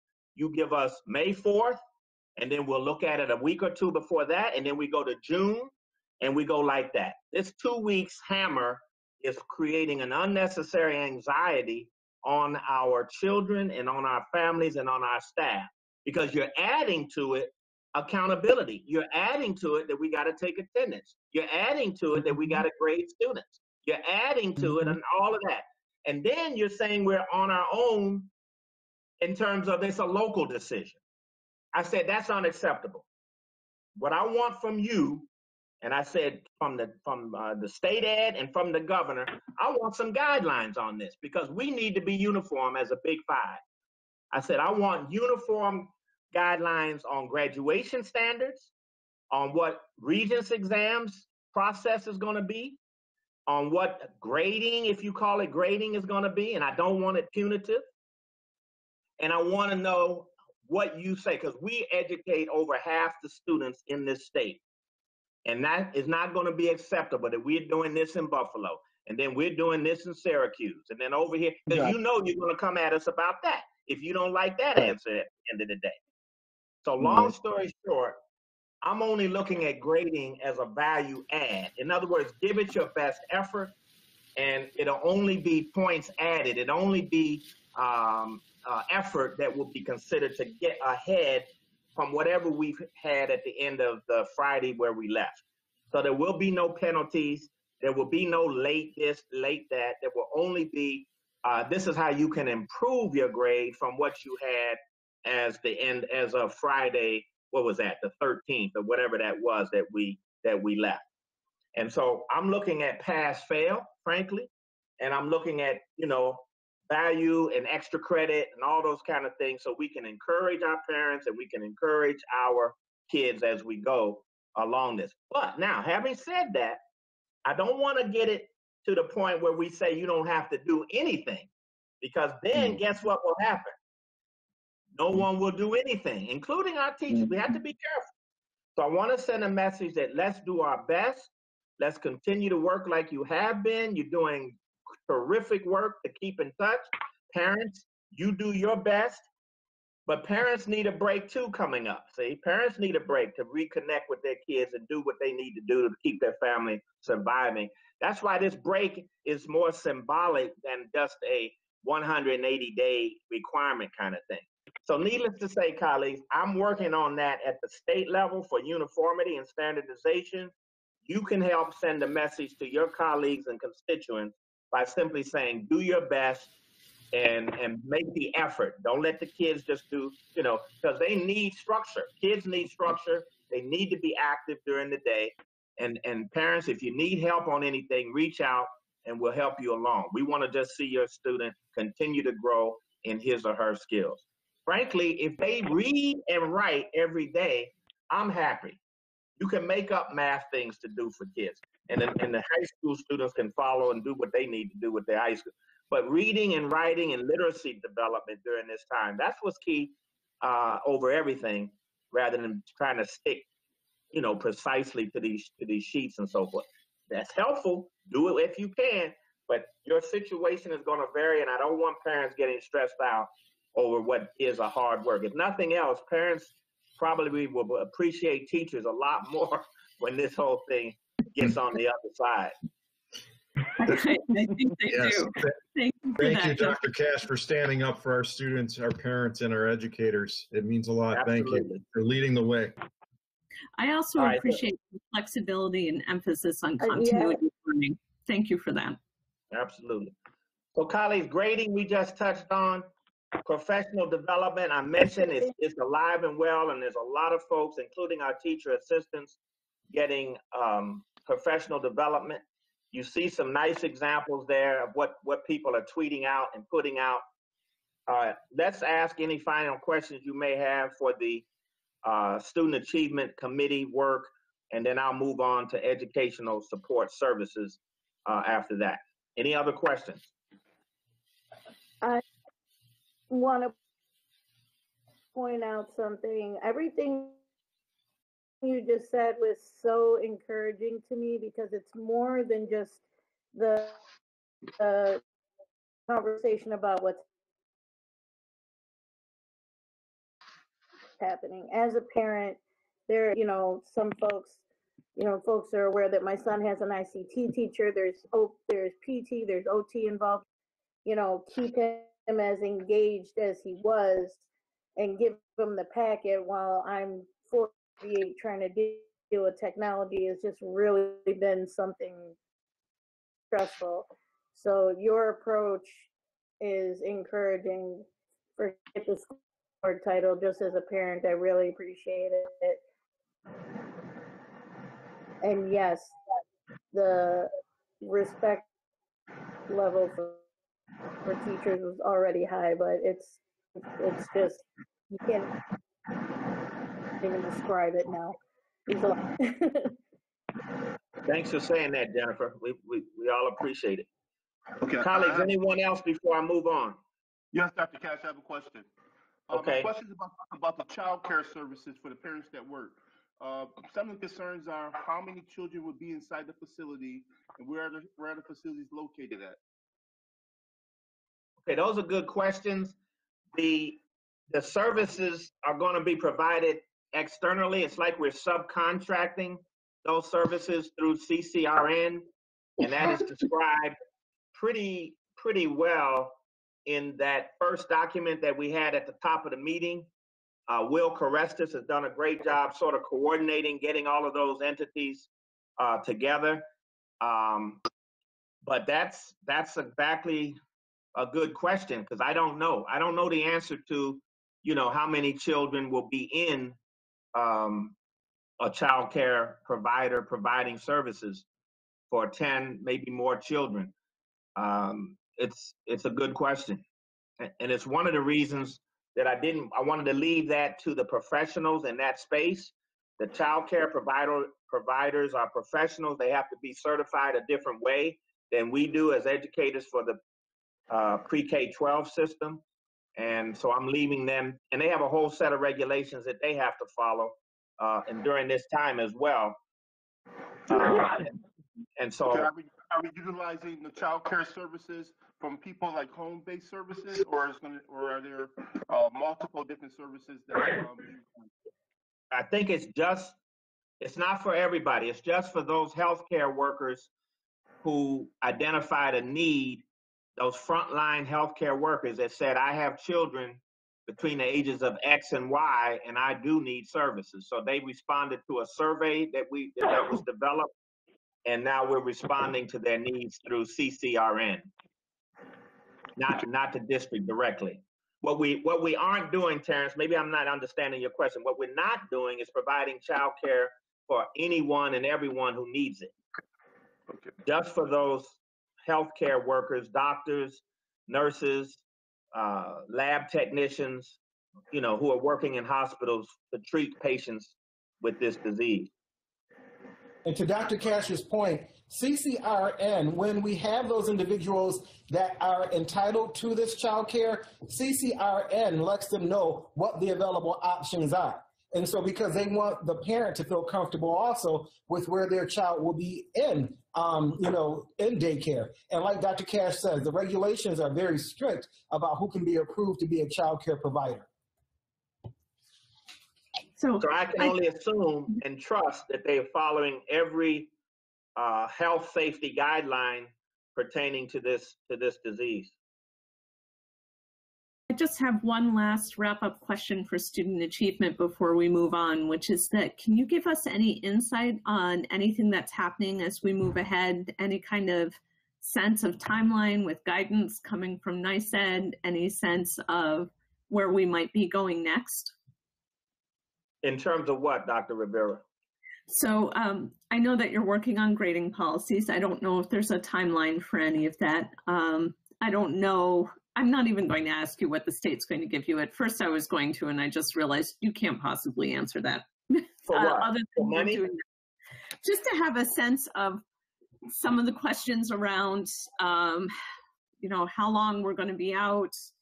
A lot of parents are asking that. A lot of parents are asking about grading. A lot of parents are asking about what kinds of things can we look forward to when we come back in terms of catching students up or trying to do some compensation learning after we've been out for a while. You may or may not be able to answer any of that. I was just wondering if there's any insight you can give us about what's going on as we're trying to plan for a very uncertain future. Yes, I think that's an excellent question, and I think that's the question that's on many of our minds, if not all of our minds, and it's the right question. As you can know, remember I said at the top that there's two types of things: all of the hard, historic, excellent work that so many people are doing, and then the other piece is how much uncertainty still surrounds so much of this, because we've never been through it before. And you can tell, especially if you're talking as often as I do to the state bureaucracies and the various decision makers, you can tell how left hand doesn't always know what the right hand is doing, and so forth and so on. Although I do appreciate the tone and the support that the state ed department has given us. They've been great, and I really appreciate them. The governor, frankly, has played political with this. I think he's done some good national leadership, but frankly, it doesn't jibe with what I know is going on statewide and locally. We have the highest number of cases almost in the world, in New York, in just the state of New York. And we're acting sometimes like we're in some of these states who think they're immune to it. And I think we should have been, frankly, in shelter in place a long time ago. I think we should have made a decision about closing these schools because we didn't do it until we did it. We started that whole movement as a group of superintendents. And so we're behind this disease right now. We're behind by 2, maybe 3 weeks. And so the epicenter of the disease won't happen in my watching this. It's not my professional knowledge. It's me watching this stuff professionally from experts every night. That won't come until about mid-May, first or second week in May. And then you don't come back at the height of the epicenter. You then need time to have it slow down and do like in China and South Korea, where they're starting to actually see very few cases each day now.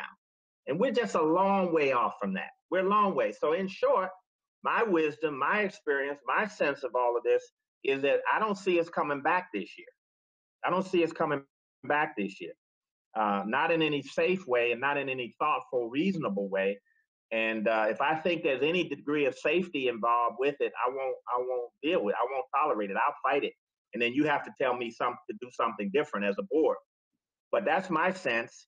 I've talked to Richard Carranza down in New York City. That's what he senses, and he's in the storm of it all. And so we're in a very tough state to be in on this because we're not getting the supplies we need to fight it. The frontline people don't have the ventilators, they don't have the masks, the gloves, the suits, the things that they need. They say they're going to run out this weekend. As of Friday, we're going to run out in New York City. And New York City, you know, a lot of us are just a step away from that because we interact with people from Albany, and Albany interacts with New York City. So Buffalo is not immune to this. They say it's 500 cases in Buffalo. You can count on it as probably 10 times that at least. So I'm very concerned about this and how long it's going to take for us to get on top of it and even feel like we would take our families and our beloved loved ones out into it at this point. So I think the year is lost from a standpoint of what a normal year looks like. That's why the best we can do is to keep encouraging one another, keep encouraging our beautiful children, and give empathy and sympathy to our families, while at the same time saying that let's keep working on this. Let's keep working on this, because when we do come back, and speaking of coming back, I think next year is going to be a toughest year yet that we've ever seen together, because I think the budget is going to be a bunch of smoke and mirrors whenever they announce that. And thank God we have managed well as a board and as a management. We've managed our funds really better than normal and average to at least try to help us as we come back. But it could be looking at $80 to $100 million gap coming back out of this thing, depending on how the governor makes people do it. I think he's going to say that he wants some discretionary money to be able to use it how he wants to use it. See? And I think he's already cut the budget. But what we're going to have to do, and I applaud you for making those efforts at the federal level when I gave you those talking points. But it's what the way, if I know Governor Cuomo, and I read people pretty quick, especially politicians, he's going to force us all to get more money from the federal government. That's where he's going to say, you got to go get it from the federal government, because I don't have any. We're out of money here in New York. And of course, Mayor Brown's going to say he doesn't have any money, and so forth. Well, we just got to make sure there that they don't use our money. That's a pretty healthy state right now. And he assures me that they won't. He assures me that they won't. So the bottom line is, it's not going to look good. It's not any news that we want to hear. But what it is going to be is that everything that we learn from here to the end could have a silver lining in it. The learning is, just like higher education is finding out, maybe you don't have to go to school every day. Maybe you don't have to be in bricks and mortar all the time. Although I think relationships are important. I think going and being part of things, mainly in high school and elementary, is mainly for the social benefit of it all. But if we can perfect or get better at learning from home or learning by technology 24/7, then we can advance our students in other ways, and we can catch up faster. And a lot of those concerns, I think we could be encouraged that we will have figured out how to go ahead in ways we've never even imagined before. So I'm encouraged by that, but I think the budget picture is going to be really tough. It's going to be a tough one, but we'll manage through that. I promise you, I'll manage you through that, and then I'm hell, if I live through this, I got to go home because this is killing me. I want to see my children, grandchildren, but we're going to manage through this and get you in a good space so that you can go forward after this virus has subsided. Dr. Cash. I appreciate that. Excuse me, Terrence, just one second. Thank you for Dr. Cash. I appreciate that a great deal. As well as I can just speak for myself as a board member. I support these efforts as you go forward, and please let me know what kind of activities you would like to see us do. Thank you. I appreciate that. We will. We'll reach out. Everybody has a role to play in this. Thank you. Terrence, I'm ready to go to your committee. Do you have a question about this, or you want to go to your committee? It's about this. Okay. Thank you for your sentiments, and I agree with you in your speaking, your words. I would just like to ask, have any colleges or university reached out to the superintendents about a proactive goal for next year, for the seniors to graduating? Colleges and universities? Yes, have they reached out to any of the superintendents about a proactive goal for the graduating students, for our seniors? Not to me directly, but one of the things, the last thing I was going to point you to for, no, it's not on this committee. I think it's on your committee, Terrence, is what Say Yes is doing. I've made sure that Say Yes stays active in this work and that they're not taking any holidays, and that, they also are a group that's tracking our seniors and providing information to them about scholarships and next steps to get to the next level. So we do have that support pretty strong, and you'll see that in the slide in the next section. But no colleges specifically like Medaille or Buff State or UB or any of those folks have reached out to me. I'd love to hear from them if they have some ideas of any kind. I'd love to hear what they have to say. So you can direct them my way if you've been hearing from some yourself. Okay. All right, colleagues. Tanja has put together a few slides. Some of this we've been through, so we don't have to get stuck on anything, but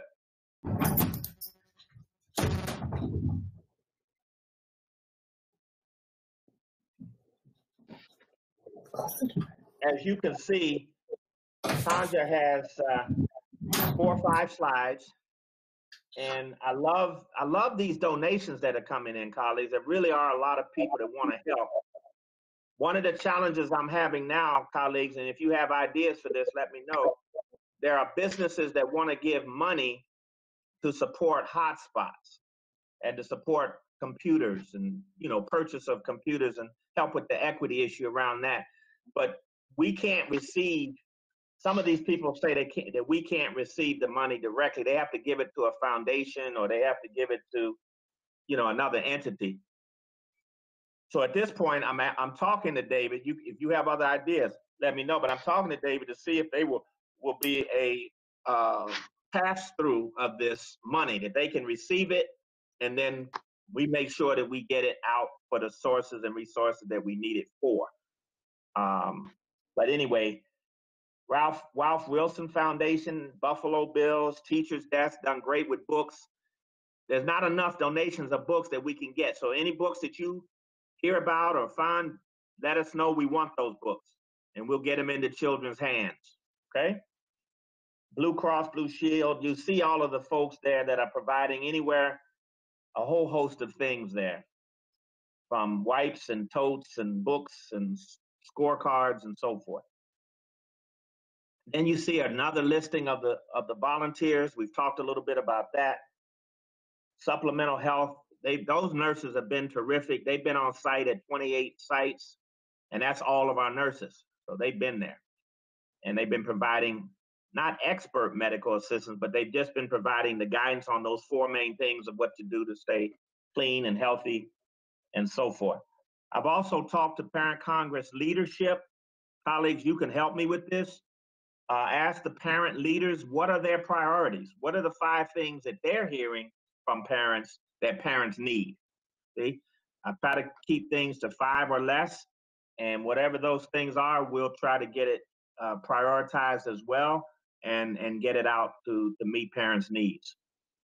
School guidance counselors, you see there some of the high-level things that they're working on with the senior reviews and the principals.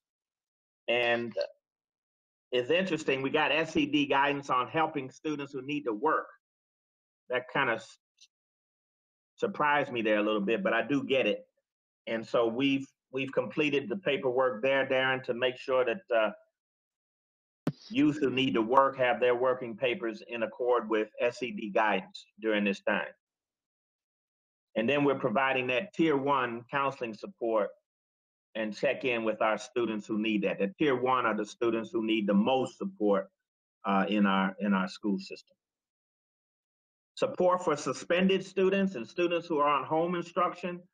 I made sure that that wasn't a gap. At first that was a gap, and now we've reached out to all the families who are either on long-term suspensions or who are on home instruction services, and we've made contact with most of those students, and we're providing resources and things that they can access while they have those students at home.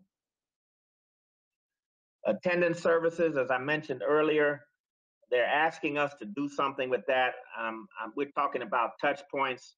We're not going to be doing any formal daily attendance kinds of recording at this point. I'm not sure how we would do it. So I don't want to be punitive. I want to be supportive around that kind of an issue. It is one of those requirements that we have to record and report daily attendance. It has to do with our financial support. But I've asked the state to relax that, and the guidance we got today is that they are relaxing that for this school term. And then student placement and registration, colleagues, you've had a lot of questions around that. The early grades have been informed, the parents have been informed of what their placement is going to be next year. For those criterion schools, city honors and the like, there's still going to be a lottery, and we're figuring out as we speak what the process is for doing the lottery remotely. And Dr. Williams has figured out how we can do that, and we'll share that with you in a separate email for your feedback before we implement it, because it's something new, and I want to make sure that we've gotten the feedback that sounds like something that's going to be fair before we implement it. And then this other page, this whole page is, again, what are we doing to support the whole school? The whole child in all of the wellness, emotional, psychological, and social supports that are needed. And these are some of the high level things that are going on. I like the fact that I asked her to do it as part of some of the things that you've asked about during this meeting even, is that you see that we're going to be providing some online courses for parents in the area of restorative practices, healing circles, restorative circles, trauma-informed care, and so forth. Some nice mini courses that Tanja will be providing virtually and online for parents. And maybe videos like parents had recommended earlier. We could get some 5-minute videos together to hit the main points around this, because no doubt parents are struggling with their kids at home right now. It's a tough challenge for all parents. And then there's some things that Say Yes are doing down below that she has added.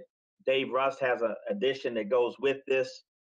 Darren, did you give that one page from Say Yes? Yes, it's actually in the same email, the educational support email. Included this PowerPoint and the one pager from Say Yes, correct. Okay. So I've edited and looked at all of those pieces, and I think they're pretty representative of what's going on right now. Say Yes has reached out and done some things, like even down to the point of diapers and baby formula and things like that. I think that's extra. Laundry detergent, mop buckets, sponges, washcloths. They've delivered to the home 20 to 30 per worker to homes. And I think that's excellent during this time. And then, of course, providing that post-secondary support for seniors right now. And Mr. Hurd, if you and that little group you had, I think it was called the mentoring group, if that group could continue, I think that's a service that board members could do to continue reaching out to your mentees during this time. I think the connection is always important with adults, for any of our mentors in our mentoring programs. And I know you were involved in one with Tommy McClam.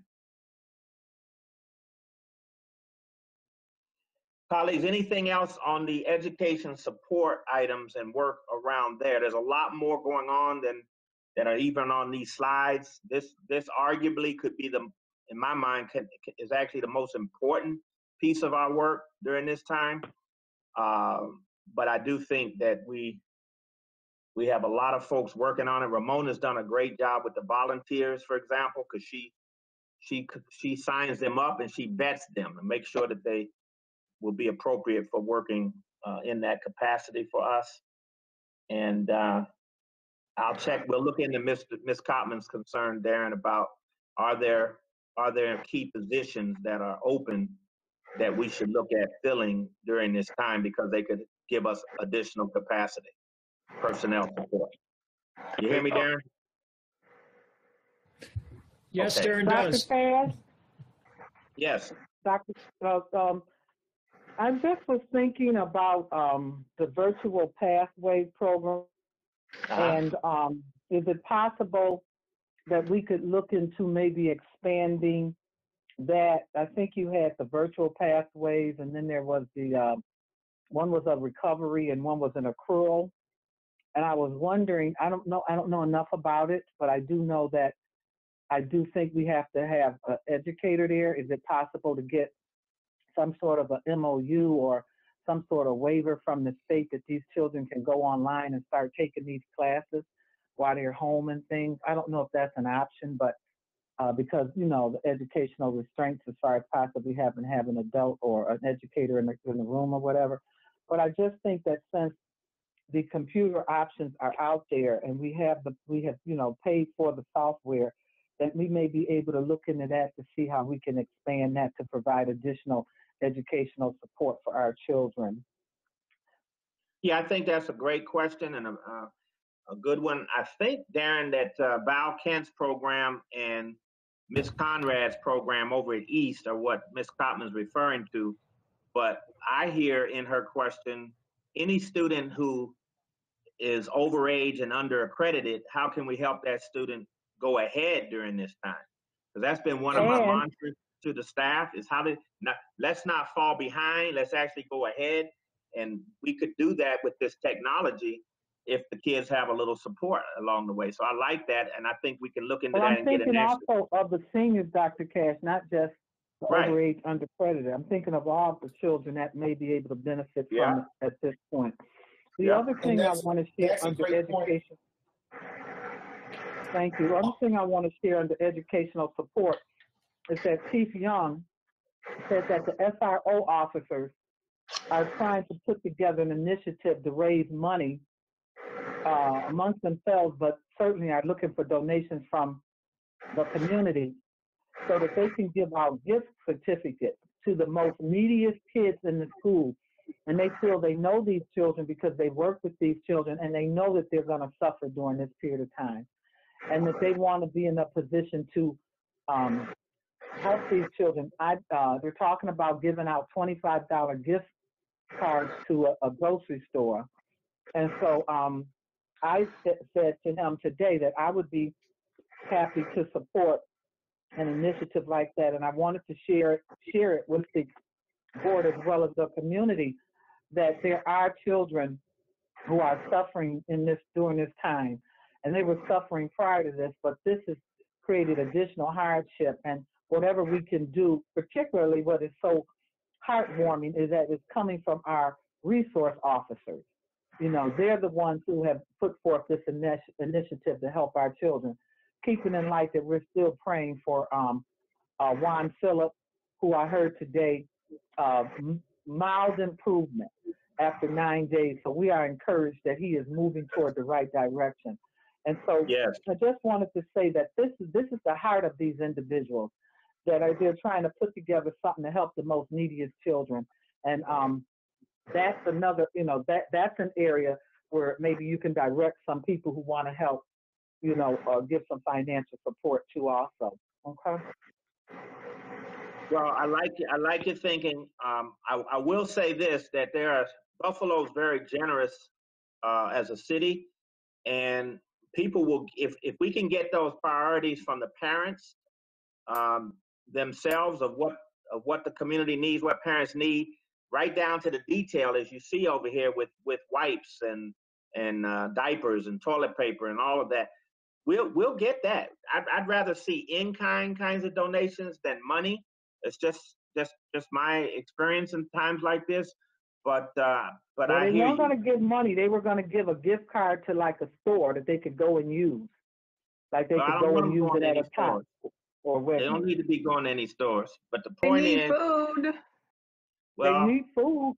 We're giving them food Monday, Tuesday, Wednesday, and for the weekend. No, you're giving them You're giving them lunch and breakfast. You're not giving them. Okay, but let me tell you something. Wegmans is jam packed. Tops is jam packed.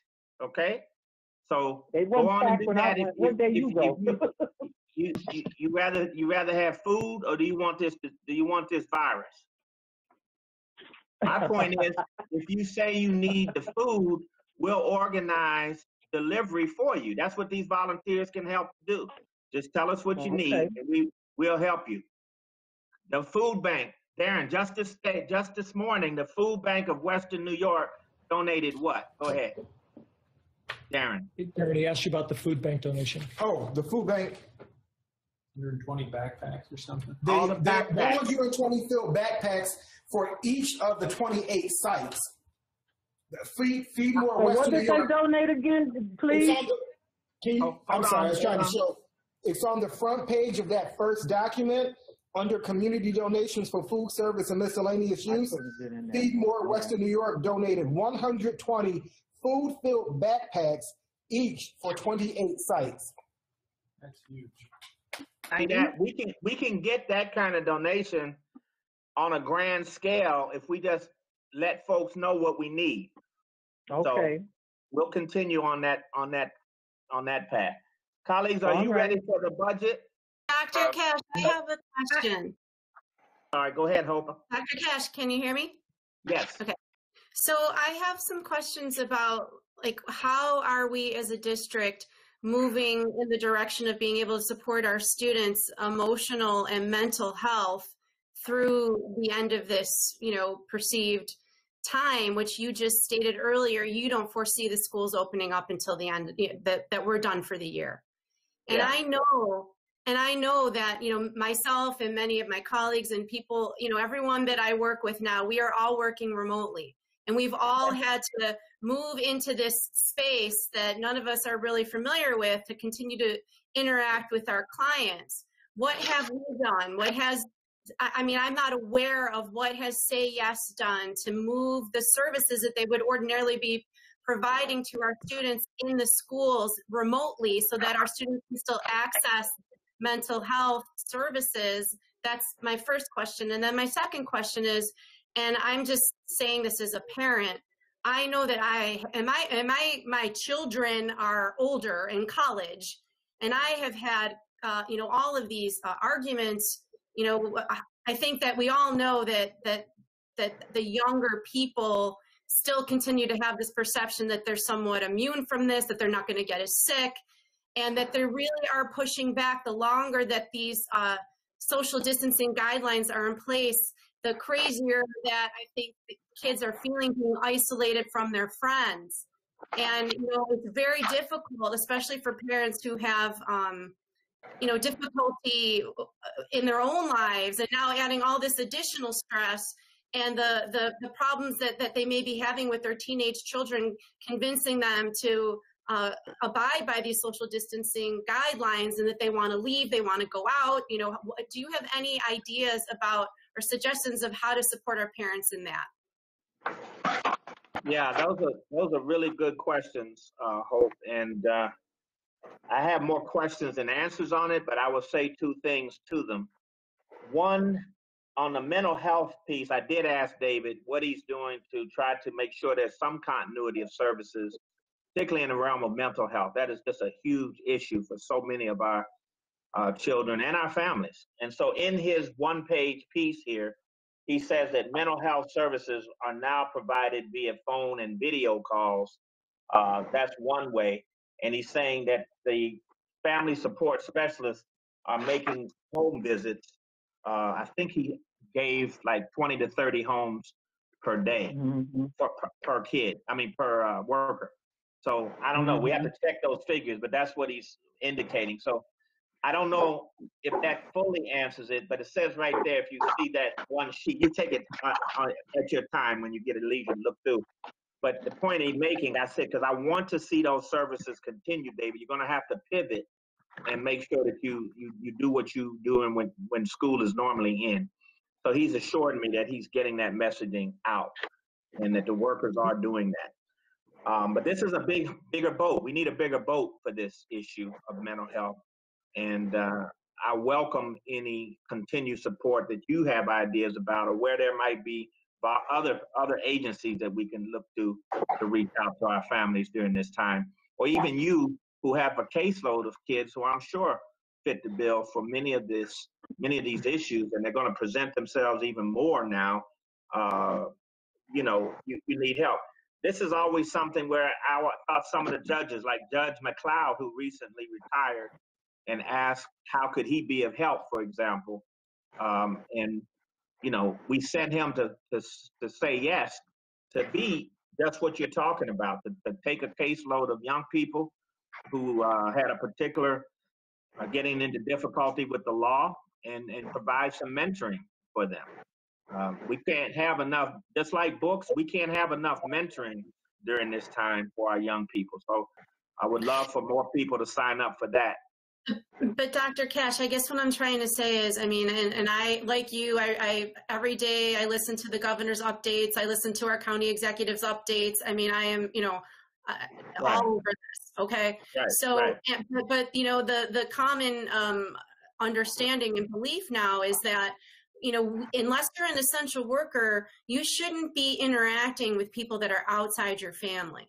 And so, when you think about, and you think about people who are, essentially quarantined with, with their abusers, or with people who are, the incidents of domestic violence are rising, and you're right. So this is what I'm trying to ask you is, we have a lot of students who are living, day to day in environments that are unstable. That's and right.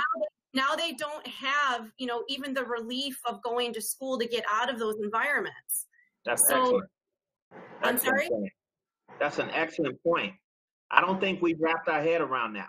I think that we understand it, but I don't think we have an answer to it. We've sent kids home for an extended period of time to where the problem is in many cases, is exactly what you're saying. And I get that. That's an underbelly side to this whole closure thing that I grieve for these students, because while there might be one step, two steps forward sometimes coming home with, who was it? I think it was Jennifer, who mentioned how many people might be working with her kids at any one time, like 6 or 7 people. And that's true of a lot of our families. They have many workers working with them on their particular issue.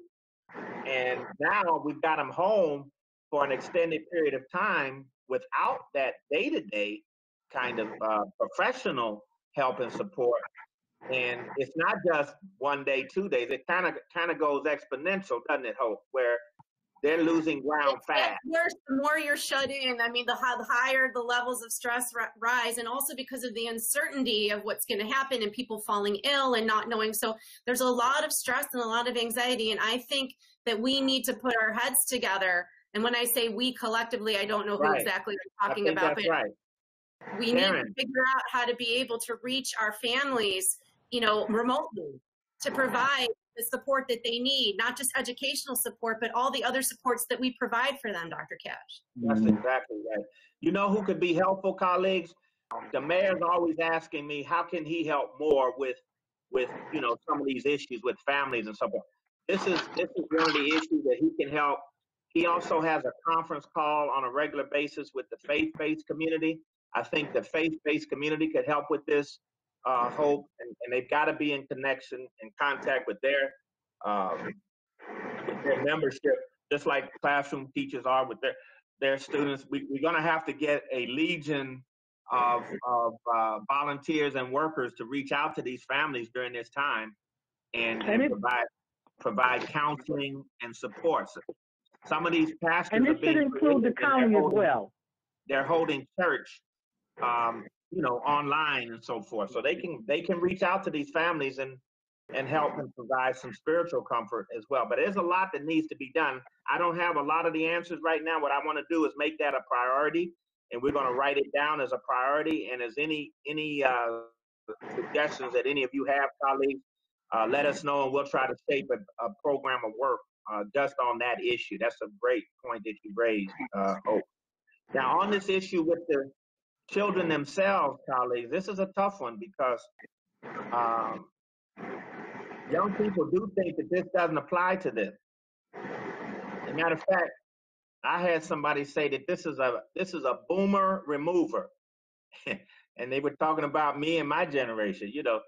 It's just us old folk that's going to be taken out by that, and that's not a bad thing. The way they were talking, and now we make room for these young people to have more space in the world. And a lot of crazy thinking out there because you see it promulgated over on the other news channel. I try to only listen to the intelligent news channels, but there's one that promotes this stuff as a fake news, and it doesn't really, it's all made up and all of that. But my point is that here's the thing you say to young people who think they're invincible, because I know this to be true of Black people, but it's also true of other populations, and that is Black folks, for example, we got the sugar, see? We got hypertension, we got diabetes, we got high blood pressure. We got a lot of stress that's unseen. And so do everybody. So does everybody. But it's this is cultural. It's cultural, I'm telling you. And so these underlying conditions, if you're one of the family members who think it's funny or cute to go out and risk getting exposed to this disease, and then you come home to a aunt or a mother or a father or a cousin or a sister or a brother who has these underlying conditions, you basically are giving them a death sentence. You're giving them a death sentence. My sister, who loves her children just as much as I love, we raised 6 Black males together. But here's what she said the other day. She has type 2 diabetes, and she has to give herself insulin. So I asked her, I said, how's Julian and Darren and Kellen doing? She said, who? I said, Julian, Darren, and Kellen. Those are her adult children. She said, I haven't seen them in weeks. I said, why not? Are you kidding? Why not? She said, I'm not going to have them come over here. I don't know where they've been. I don't know what they're doing. and what she was saying is they can bring something into me and I'm going to die. She said, I'm going to die if I catch this thing. Now, that's just a family member having a talk with a vet. But you got to hear what I'm saying. This is serious. This is serious. And if you bring this mentality that you're invincible and you want to come home, see, I go by the thing, don't let your older children come home. Tell them to get an apartment or stay away until this thing leaves. Then if you make it through, and then if they make it through, then you see each other again. But you cannot risk contagion of this disease. It will take you out. And it doesn't just have to do with people with underlying. It was a 44-year-old man with good health that passed away the other day of this thing. And no one quite knows why he passed away. And it's starting to see infants and children and other people. We don't know. We've never experienced this disease.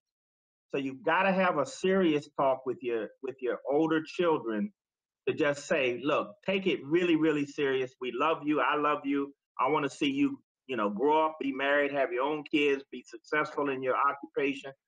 But don't be out there on the beaches like in Florida or in these big king churches where they're all going anyway to church. And, because I was in Memphis, they always told me God is in control. God is in control. and I don't disagree with that, but you better do a few things too to take some precautions along the way. Then God will be in control. But we have not gotten a memo in Buffalo yet. I can tell you that right now. We have not gotten that memo. And people are out playing golf. They're out running all around Delaware Park. They're riding bicycles. They got their families out. They're stopping and talking and chatting and, so, okay. And it's not who you know that has it. It's who you don't know that has it. That's the challenge. Stay at home. All right. We ready to go to budget? Now, one more question, Dr. Cash. Okay. I have a huge concern about our children who has given up. I spoke to a couple of children, including my son, about he had frustrations with services. He had some frustrations with the services, and I was saying, okay, let's make sure we get our schoolwork done, and stay on, because I'm looking at a loud number of hours throughout the day that he has to be on doing his schoolwork. And I'm talking to his friends, and a couple other friends are saying they got frustrated trying to keep up or trying to keep up with the lesson plan, and really just wanted to play video games. So I got you. It's a good point. It's a good point. And we're hearing a lot about that. Mental abilities to do schoolwork themselves. A lot of kids don't go to school, with schoolwork as number one thing on their mind as in education and learning. And to reach out to those students who progressively are, laying on the couch or sleeping or watching television and don't have parents at home that's out working right now, that's not pushing them to do schoolwork. I'm concerned about those kids. And what can we do, a strategy to reach out to these kids in these households. Also, one of the biggest things I've seen that the kids, what they are using is YouTube. And they said they see instructions from YouTube to where they can get, the same lesson, and understand it better because a different person is teaching other than their teacher, but they may have some problems or issues with. So looking at these YouTube channels, any possible way, I know that we have our educational programs already set aside, but having our teachers teach on YouTube also, and they can give lesson plans like that. That way it can be widely assessed a little bit more and not have to go through the parent portal. Yeah, I hear you. Those are good ideas. You got to access everything during this time. Let's put it all together. This is vegetable soup. This is stew. We got to put all the best ideas together. There are no one best way to do this. Wherever a good teacher exists, reach out. Think about colleges and universities right now. They basically said when you come back from spring break or whatever they were on, you don't have to come back anymore. So they were really saying that the coursework was the main thing, and that you can learn coursework anywhere, anytime. So that's kind of a hidden fact there that many of these places aren't really, they're there for the social aspect. So I'm with you on that. We got to keep the connection here. It's not that they have to, be strict and do MIT type work 12, 14 hours a day. But I don't want them doing the social media and the cell phone and the video games 14 hours a day either during this time. So it's a little bit of a bargain with, again, the parents and the coaches and the teachers.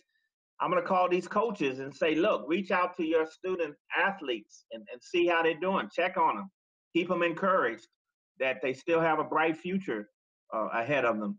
But they have to do their work. This disease is going to call out folks and who really are hungry to keep making it and be successful, and it's going to discourage a lot of people too. It's a real divider, this thing. So we got to work together. We've got your ideas noted down, and we're just going to all have to reach out and be that family for all of our young people. We'll keep doing it. Thank you for those comments. I just have one comment before you move on. This is Kathy Brown. I work for the Buffalo Urban League, and what's happening is these young people miss that socialization.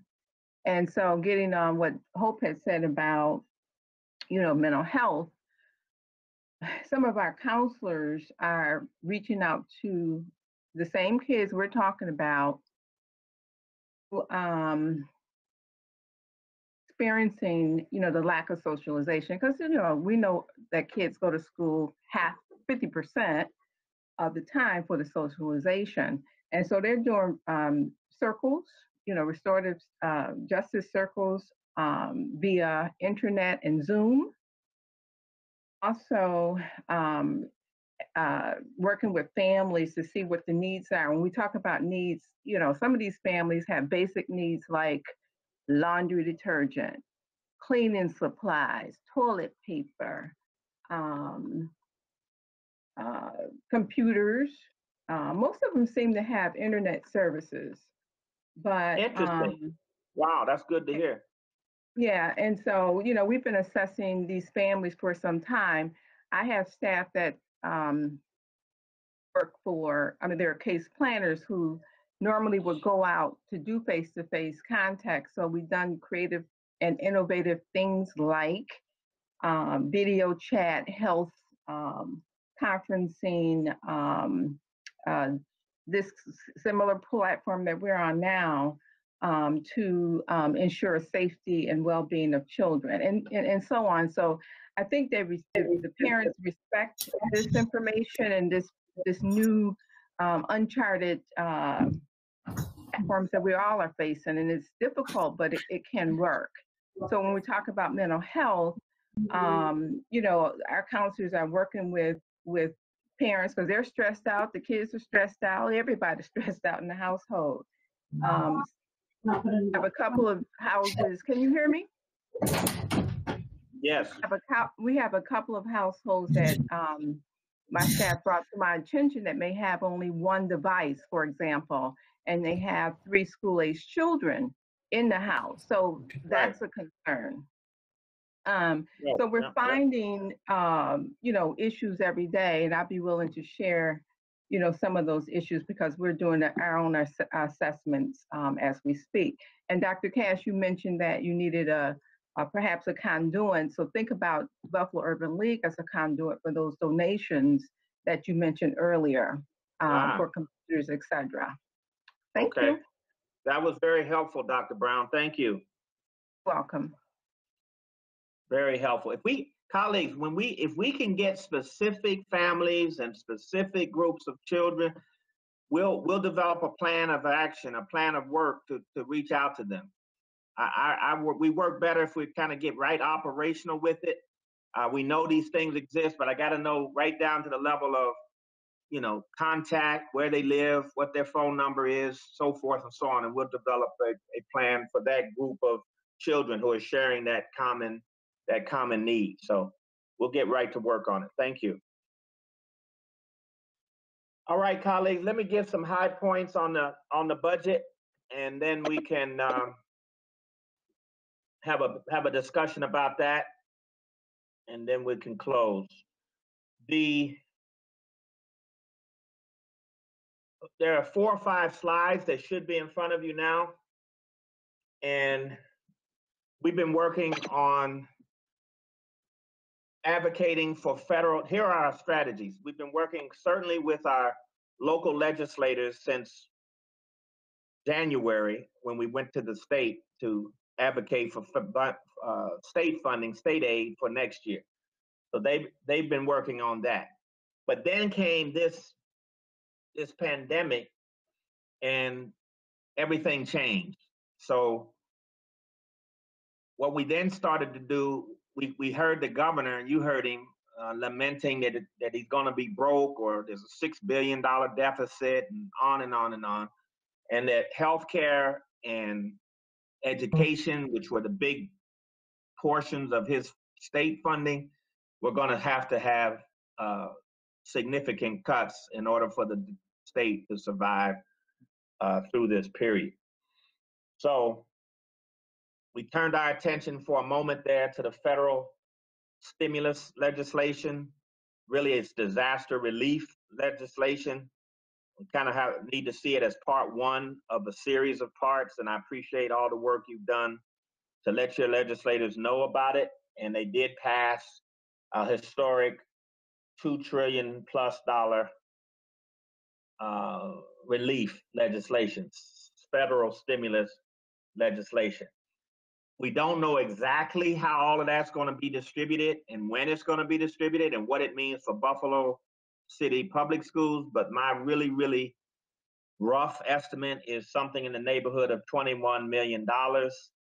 And that will include a non-pub pass-through, so we'll have to conclude those schools that we provide assistance for during the regular times as well. That includes the Catholic schools, charter schools, and so forth. So that 21 million at this point isn't enough, not even close, and we'll have to continue to put pressure on the federal government to help states during this time.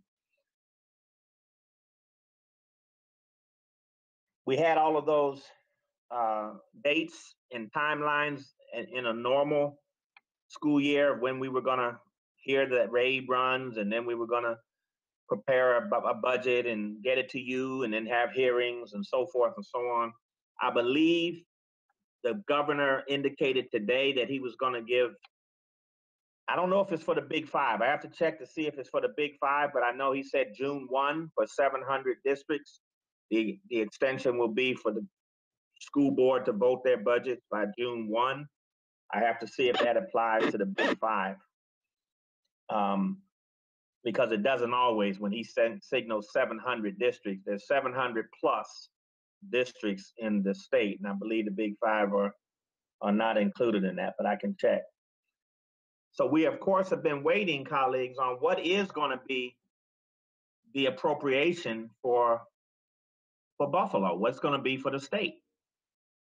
And it just feels like he's not going to try to help with all of these issues, because we see them come to the surface during this time of how much you've indicated it in this meeting, how much help we need still for mental health, how much help we need still for social, psychological, emotional help, for academic continuity of learning if we do return, when we do return.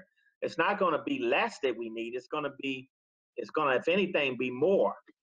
And of course, that's not the kind of scenario we're in. So today, while I can't say what the deficit specifically is going to be at this time, the runs have come in initially, and they don't look good. They don't look good for us. Despite what the Buffalo News, I don't know what they're talking about, this 2%. I don't read it that way at all. What I see is a flat budget, essentially, and then I see a deep cut to our state aid of nearly $30 million from flat.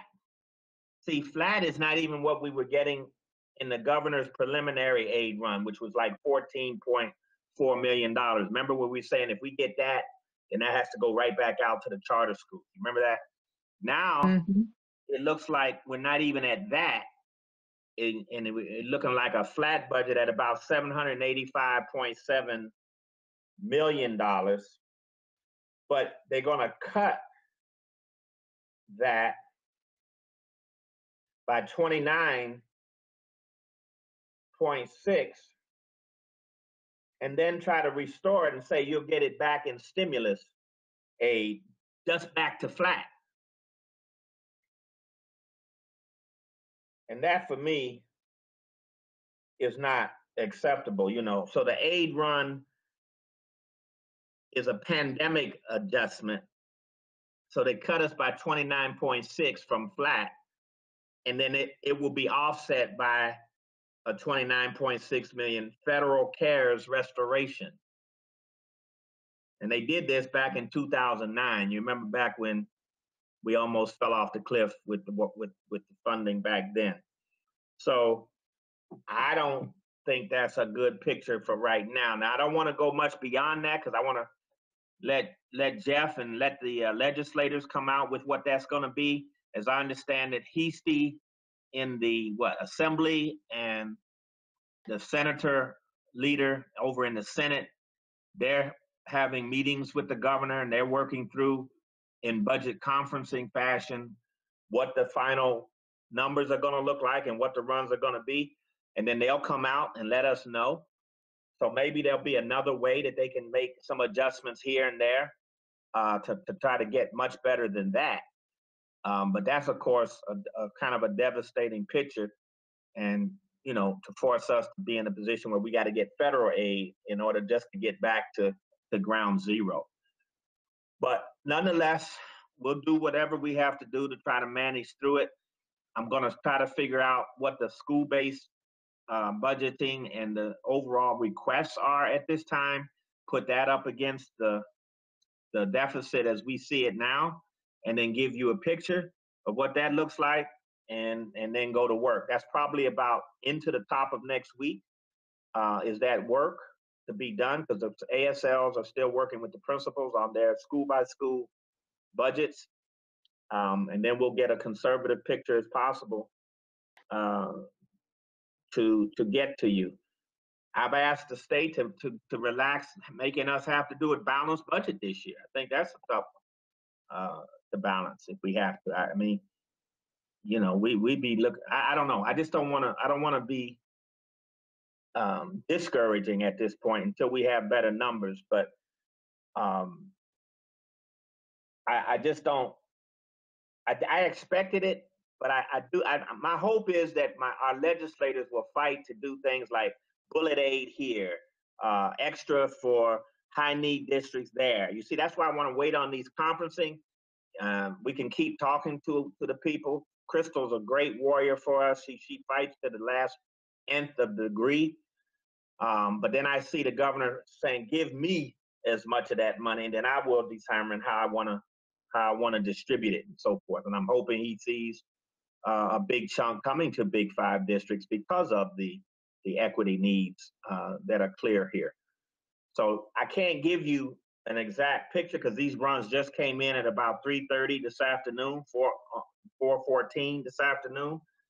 But don't regard what the Buffalo News is saying. They did not take a deep look at that, and that's inaccurate. What I see is a much gloomier picture than that at this time.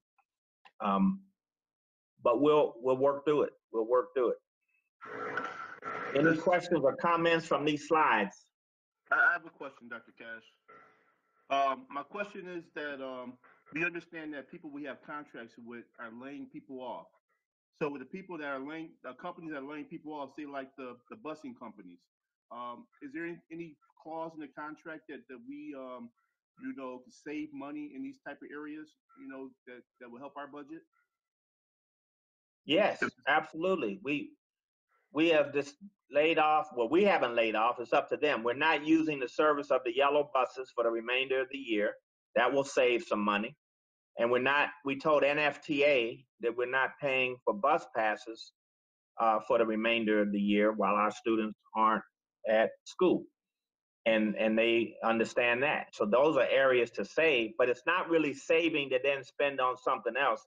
It's saving it because next year we may not get the reimbursement for that, because that's the only way we get reimbursement if we use that service, and then we get reimbursed a percentage on that.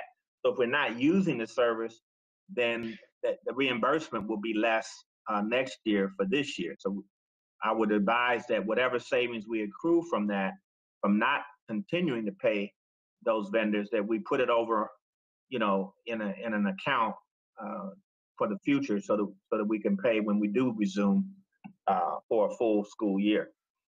Can we get a report on the areas that we can save at during this time, and that way we can look at our budget more effectively? Absolutely. We're working at every area, every penny that we can save without hurting kids. Now, we don't want to take away from kids and colleagues. Frankly, I made it early. I hope you should have been the one to approve it, frankly, but you can let me know. Is I made a decision that we're going to continue to pay, our employees that were continuing to provide, even if they weren't providing a service or if they weren't at work per se. We were providing that union. We were still providing the salaries for them. If you want to change that, or you want to give me direction different than at the board meeting, is when we could discuss that, and you can give me your thoughts about that. Do you understand what I just said? Colleague, do you understand what I just said? Yes. Repeat that. I wasn't clear. I did. Okay. So we have about 10 unions. So we have custodians and engineers. We have food service workers. We have school security. We have teacher aides and assistants, principals, teachers. All of those are our employees. PECTA, which are the secretarial staff, and white collar workers, many of them downtown. We're continuing to pay them, even though school isn't out. I mean, it's out. We're giving them assignments to do. We're giving them work to do that's meaningful and will help with all of this work that we have to do. And so that's a decision that we made. Not everybody's doing it that way, but that's how we're doing it. And you have other ideas, you let me know. The only individuals that are not getting paid are your day-to-day substitute, per diem substitute teachers and administrators. Other than that, that's right. The per diem, the long-term subs, we are paying. Thank you for that clarification, Nate. And another point of clarification, aren't we obligated to pay them under the governor's executive order? Our understanding of the order was, I think so. The executive order talked about essential versus non-essential employees, and I thought that order muddied up a lot of the water than it clarified on that issue. Go ahead, Nate. The choice that you would have to make, we cannot hold, we have to hold them harmless for not actually coming into work and have to have work from home strategies implemented for the non-essential employees that are working from home. The choice that you would have, for example, teacher aides and assistants being one of the groups that's not really doing or performing any work from home at the present time, the choice you would have is to lay those particular individuals off or furlough them so they would go on unemployment and you would not be paying them. Right now, because the governor is only doing this in 2-week increments, it makes it very difficult for us to make those decisions on what we do long term, because there could be a possibility of us having to recall school or the governor telling us to recall school. And so that's why we've made the decisions we have at this point to just pay everybody except the per diem substitute. Thank you, Nate. Dr. Cash, has there been any discussion with respect to the governor's plan to release funding quarterly going forward? And has there been any discussion about, because I know dollars are going to be tight, is seeking relief for some regulations that might help our bottom line as well? I haven't discussed it yet because it's so early on in the detail of whatever these runs are. But that is what I've heard, is that not only are we not going to have any increase to the budget for next year, but he's going to actually look at it sort of on a quarter by quarter basis to determine need. And I don't know how he's going to do that, but that's what they're talking about. And I think that's really the worst case scenario for running a large, complex organization, is that you've got to do it sort of every 2 months at a time. And that's horrific, but it is what they're talking about right now. So I don't know. Can I guess ask what a I'm going to try question to here? do, depending on what they say that is, I'm going to try to get the most. I'm going to try to get the most we can out of that, and keep showing the need of why we should have special dispensations for that, Lou, as you indicate. Somebody's going to get. Can I ask a question here about unemployment? Somewhere on TV or wherever, I've heard that in addition to collecting unemployment, people can collect an additional $600. Yep. So isn't that a pay increase for some of our people? Mm-hmm. It might be. Well, we've asked about the teacher aides and the teacher assistants. Isn't that a pay increase for them? Yes. I don't know if it would be for them. I know maybe for the bus aides, it might be. We've asked them to look into that, and if they think they'll do better by being laid off, then we'll do that after we've consulted with you. So we were asking them to look into that.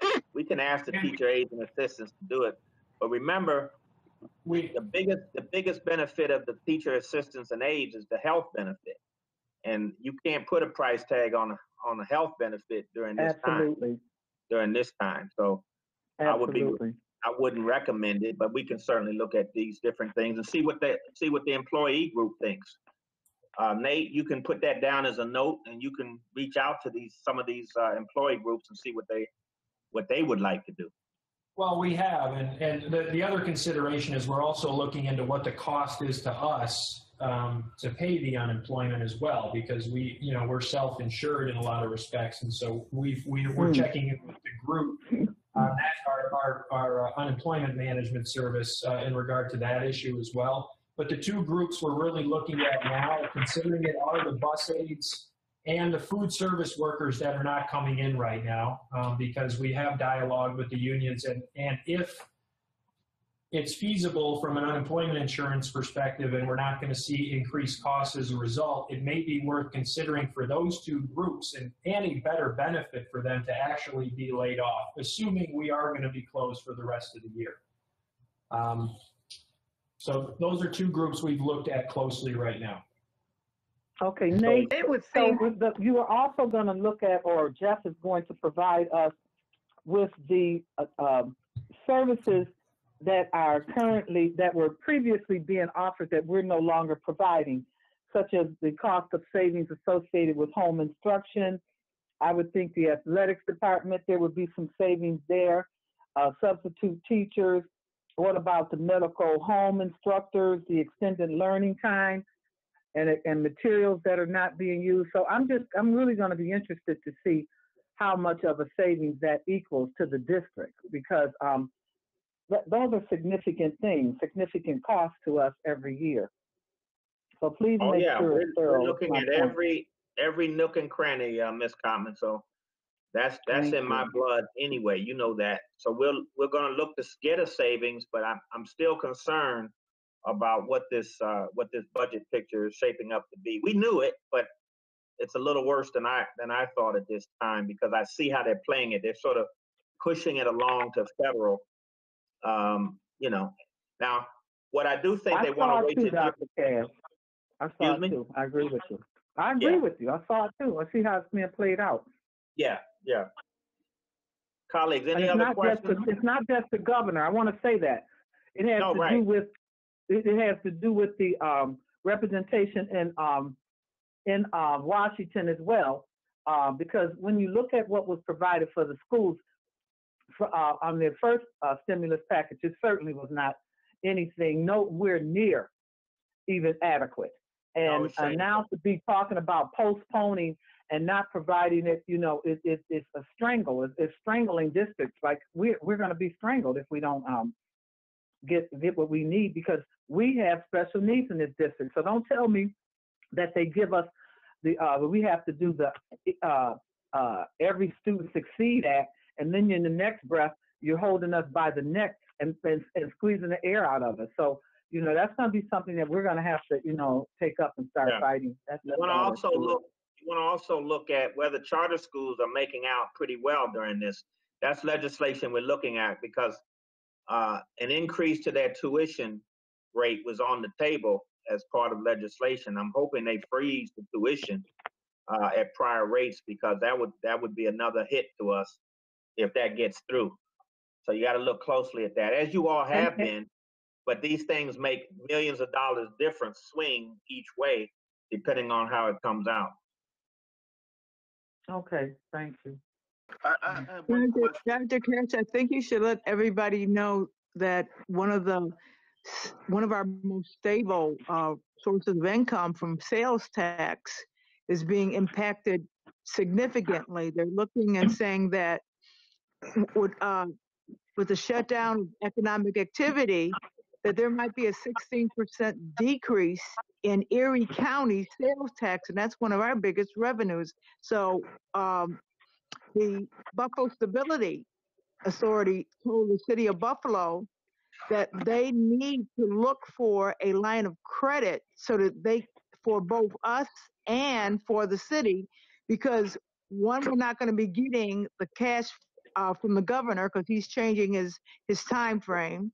And also, for the first time, sales tax not only is not going to increase, but it's going to be a significant hit. So I just wanted to point out those are very large problems. And if our biggest expense is salaries, we are going to have to very much look at reducing salaries as far as the positions not being filled. And the federal government also said that they were going to pay people on unemployment their actual salary rather than the salary rates. So they truly may make out better getting their own salary from unemployment. So those are some of the things I wanted to point out. Yeah, thank you for that, Ms. Woods. We estimated 20% in the way we're budgeting. So if it comes out to 16, that'll be good. But $5 million for every 10% is the way you look at that. So if it's 20% reduction, it's gonna be $10 million less in revenue that we can expect this year than last year from the county tax. Now, one thing, colleagues, I'd like to say, and as I said, I talk to the mayor all the time, and we need to get as many people, it seems to me, and I'm convinced that it's right, to fill out their census forms. These census forms add up to dollars for the city.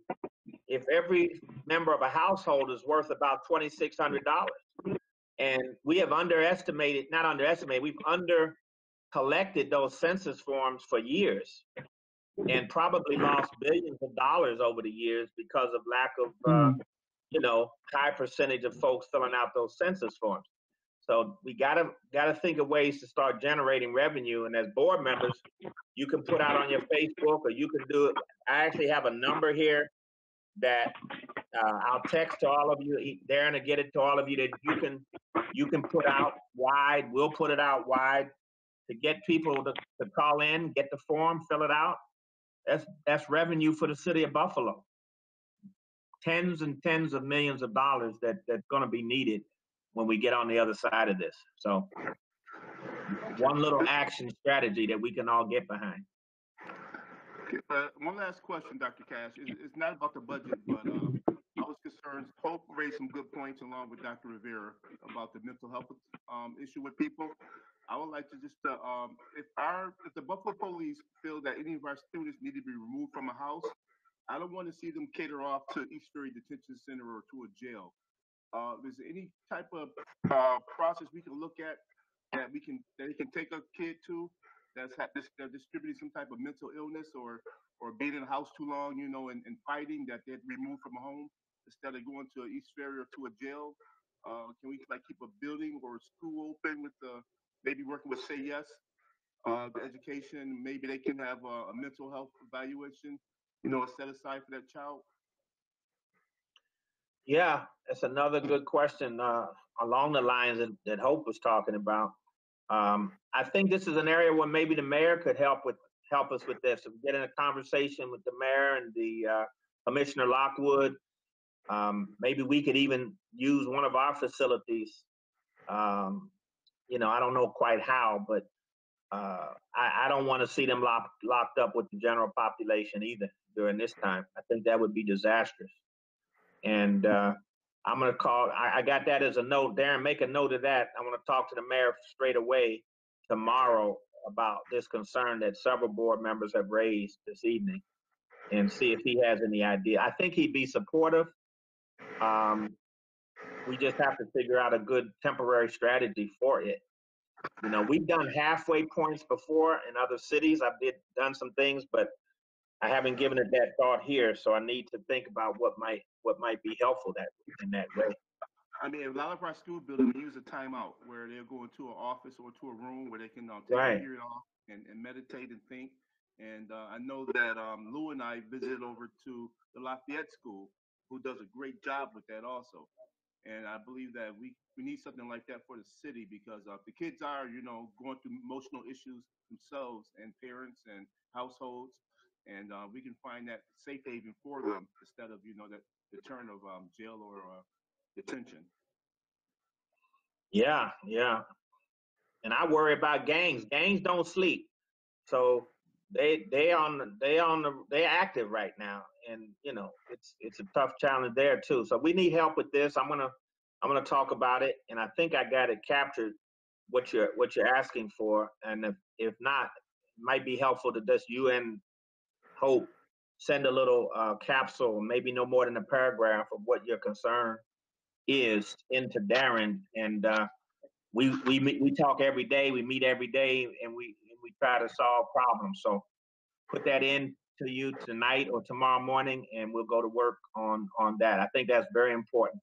A lot of stress in these households because they already had trouble dealing with certain, you know, with anger or with depression or with any host of issues that families deal with. And now this exacerbates all of that. So, So Dr. Cash, like a powder keg. When you're talking to the mayor, and certainly we need to get the county involved in this as well, is it possible to open up the crisis services line to children, a special one, you know, for children or whatever? Because one of the suggestions that came from one of our principals as far as providing some emotional support, social emotional support, is a 24-hour hotline. Okay, in addition to that, the idea was the employee assistance. I like that.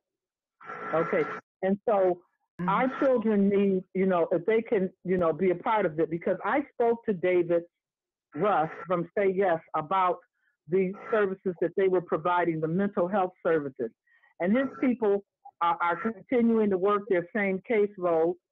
They have not backed down, they're doing it.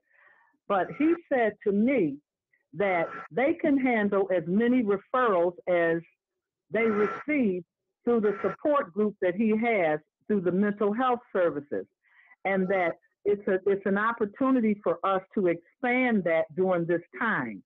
There are mental health people who are available, who will work, who are signed up with Say Yes to Education, who can work with them to help this mental health. So somewhere between a 24-hour help hotline for our children, either and a student assistance program where the students do not have to go through staff but can go straight through to someone and get support, because oftentimes they're embarrassed because the people know them or whatever. Those are two great options that when we start having conversations with the mayor, and I think the county needs to certainly be involved in this, because in my opinion, I feel that between Say Yes and the Buffalo Public Schools, we are doing quite a bit of county services on a daily basis. And I feel that they can be involved in that to help us move that to the next level as well. But please check into those two things for us, okay? Yeah, we will. We will. That's good. I want to add too, the governor has his own hotline for those that need mental health care. I've actually signed up to volunteer as a part of that. I'm waiting to hear back from New York State. But the hotline number for those that are out there listening that may need to access this in the near future is 1-844-863-9314. And that's a hotline for anybody that is in need of mental health support in any way that's being provided through the governor of New York State's office. The number is 1-844-863-9314. There's over 6,000 mental health professionals like myself that have signed up to volunteer to provide support to those that need it virtually, by phone, in any way that it can be provided. Wow, that's excellent. That's impressive. Thank you, Larry. That's really important. And then Hope, I have a question. You know, some of these youngsters, if they start in going straight to some of these hotlines or helplines, sometimes they need legal counsel too, in terms of whether they are within their rights or what are they doing. So there might be a legal, there are legal clinics that we have, but there might be some legal crisis lines or helplines that we may need to set up as well. Because a lot of these young people, they get close to that age where they're not apparent, but they're getting close. And if the situation at home is just untenable, you know, they may need legal help as they try to navigate through these tough times too. And so that's something that's set up or think about. We'll think about how to approach Well, that. I think we could try to partner with the assigned counsel program to do something like that. I'd like to talk to you a little more in depth about what you're thinking about, and then we can reach out to the assigned counsel program. Yeah, it's just along the lines that Larry's talking about and that parents were talking about with these young people. We don't want to get them into jail. We want to keep them out of that. And but because incident that they may do is because of how they're feeling inside, not because they're trying to commit a crime. And well, right. But I'd like to be able to intervene before that happens. And like when you said powder keg, I mean, I think every one of us has probably had an instance in the last 2 weeks where, you know, stuck in close quarters with even people that you love, and, you know, things go a little haywire because everybody is stuck in the house. We're out of our routine. We can't talk to friends. We can't go out. I mean, it's a recipe for disaster when you have even good coping mechanisms. Yeah. So that's a good point. We haven't thought enough about that. So you guys have made some really good points and brought them to our attention tonight. And we'll add that to our work. There's no question.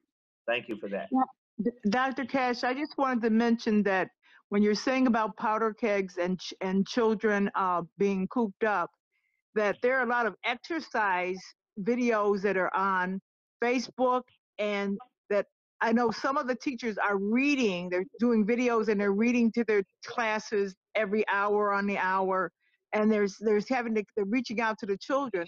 But if there's any way that we can get more exercise videos out to these children so they can get some exercise, and we can get them some masks and gloves so they can actually walk outside safely, because they are going to go outside. They need a plan. The parents need a plan for safely getting their children outside. At least that's what the parents are telling me.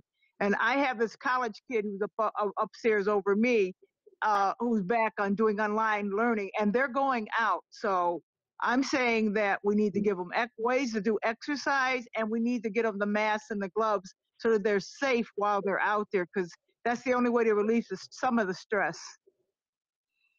Okay, duly noted. Duly noted. Thank you.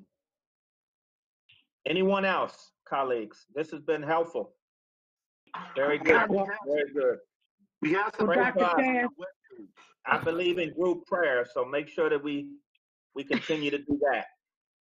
Dr. Cash, it goes without saying that we appreciate the great work that you and your staff and all the people, including the healthcare providers, as well as all the support or people that are out there putting their lives on the line for this. And I personally am touched by it. My brother is sick.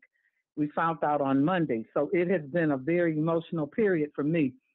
And I say that to say that we walk around and we think that we're okay because we're doing certain things and we're okay. This is a giant. The governor wants to call it a beast. I call it a monster, okay? Because at least a beast, we know, can breathe, eat, drink, you know, we can at least think we can slay it. This guy is a monster. This virus is a monster. So I just want to continue to encourage you and stay away from people in City Hall that got germs. No, I hear you. I hear you. Hey, yeah, I don't know why Lou and Nate and Darren are sitting down there. What's wrong with them? Are they 6 well, feet apart? Nate and Darren are okay. I don't know about Lou. Nate and Darren work with each other every day. I knew where you were coming from. Thanks, Sharon. That's one last thing. The Williamsville School District did a great thing today. All the teachers got together and they got on the bus route and they followed and they went down the bus route to where they normally pick up kids at to go to school. And the teachers did like a parade for all their students, and they blew the horns and waved to them. And the parents and the kids came out to like their bus stops and waved at the teachers just to give them like little encouragement to keep going on. And I think something like that might go a long ways. If you get some participation. I don't want no social gathering. it'll go a long way to continue to spread this contagion. That's what it'll do. They was in their cars. They were in their cars. Okay. But the kids, All right, we're with the kids. God We're with bless the you. kids. That's what the issue is. Okay, thank you. Great Okay, committee thank meeting. you. Take care. Good meeting. Thank you all. Thank everyone for their hard work. Thank God you. bless everyone. You as well. Bye-bye. You too. Thank you See you again. next week. Everybody be safe and blessed. Stay healthy.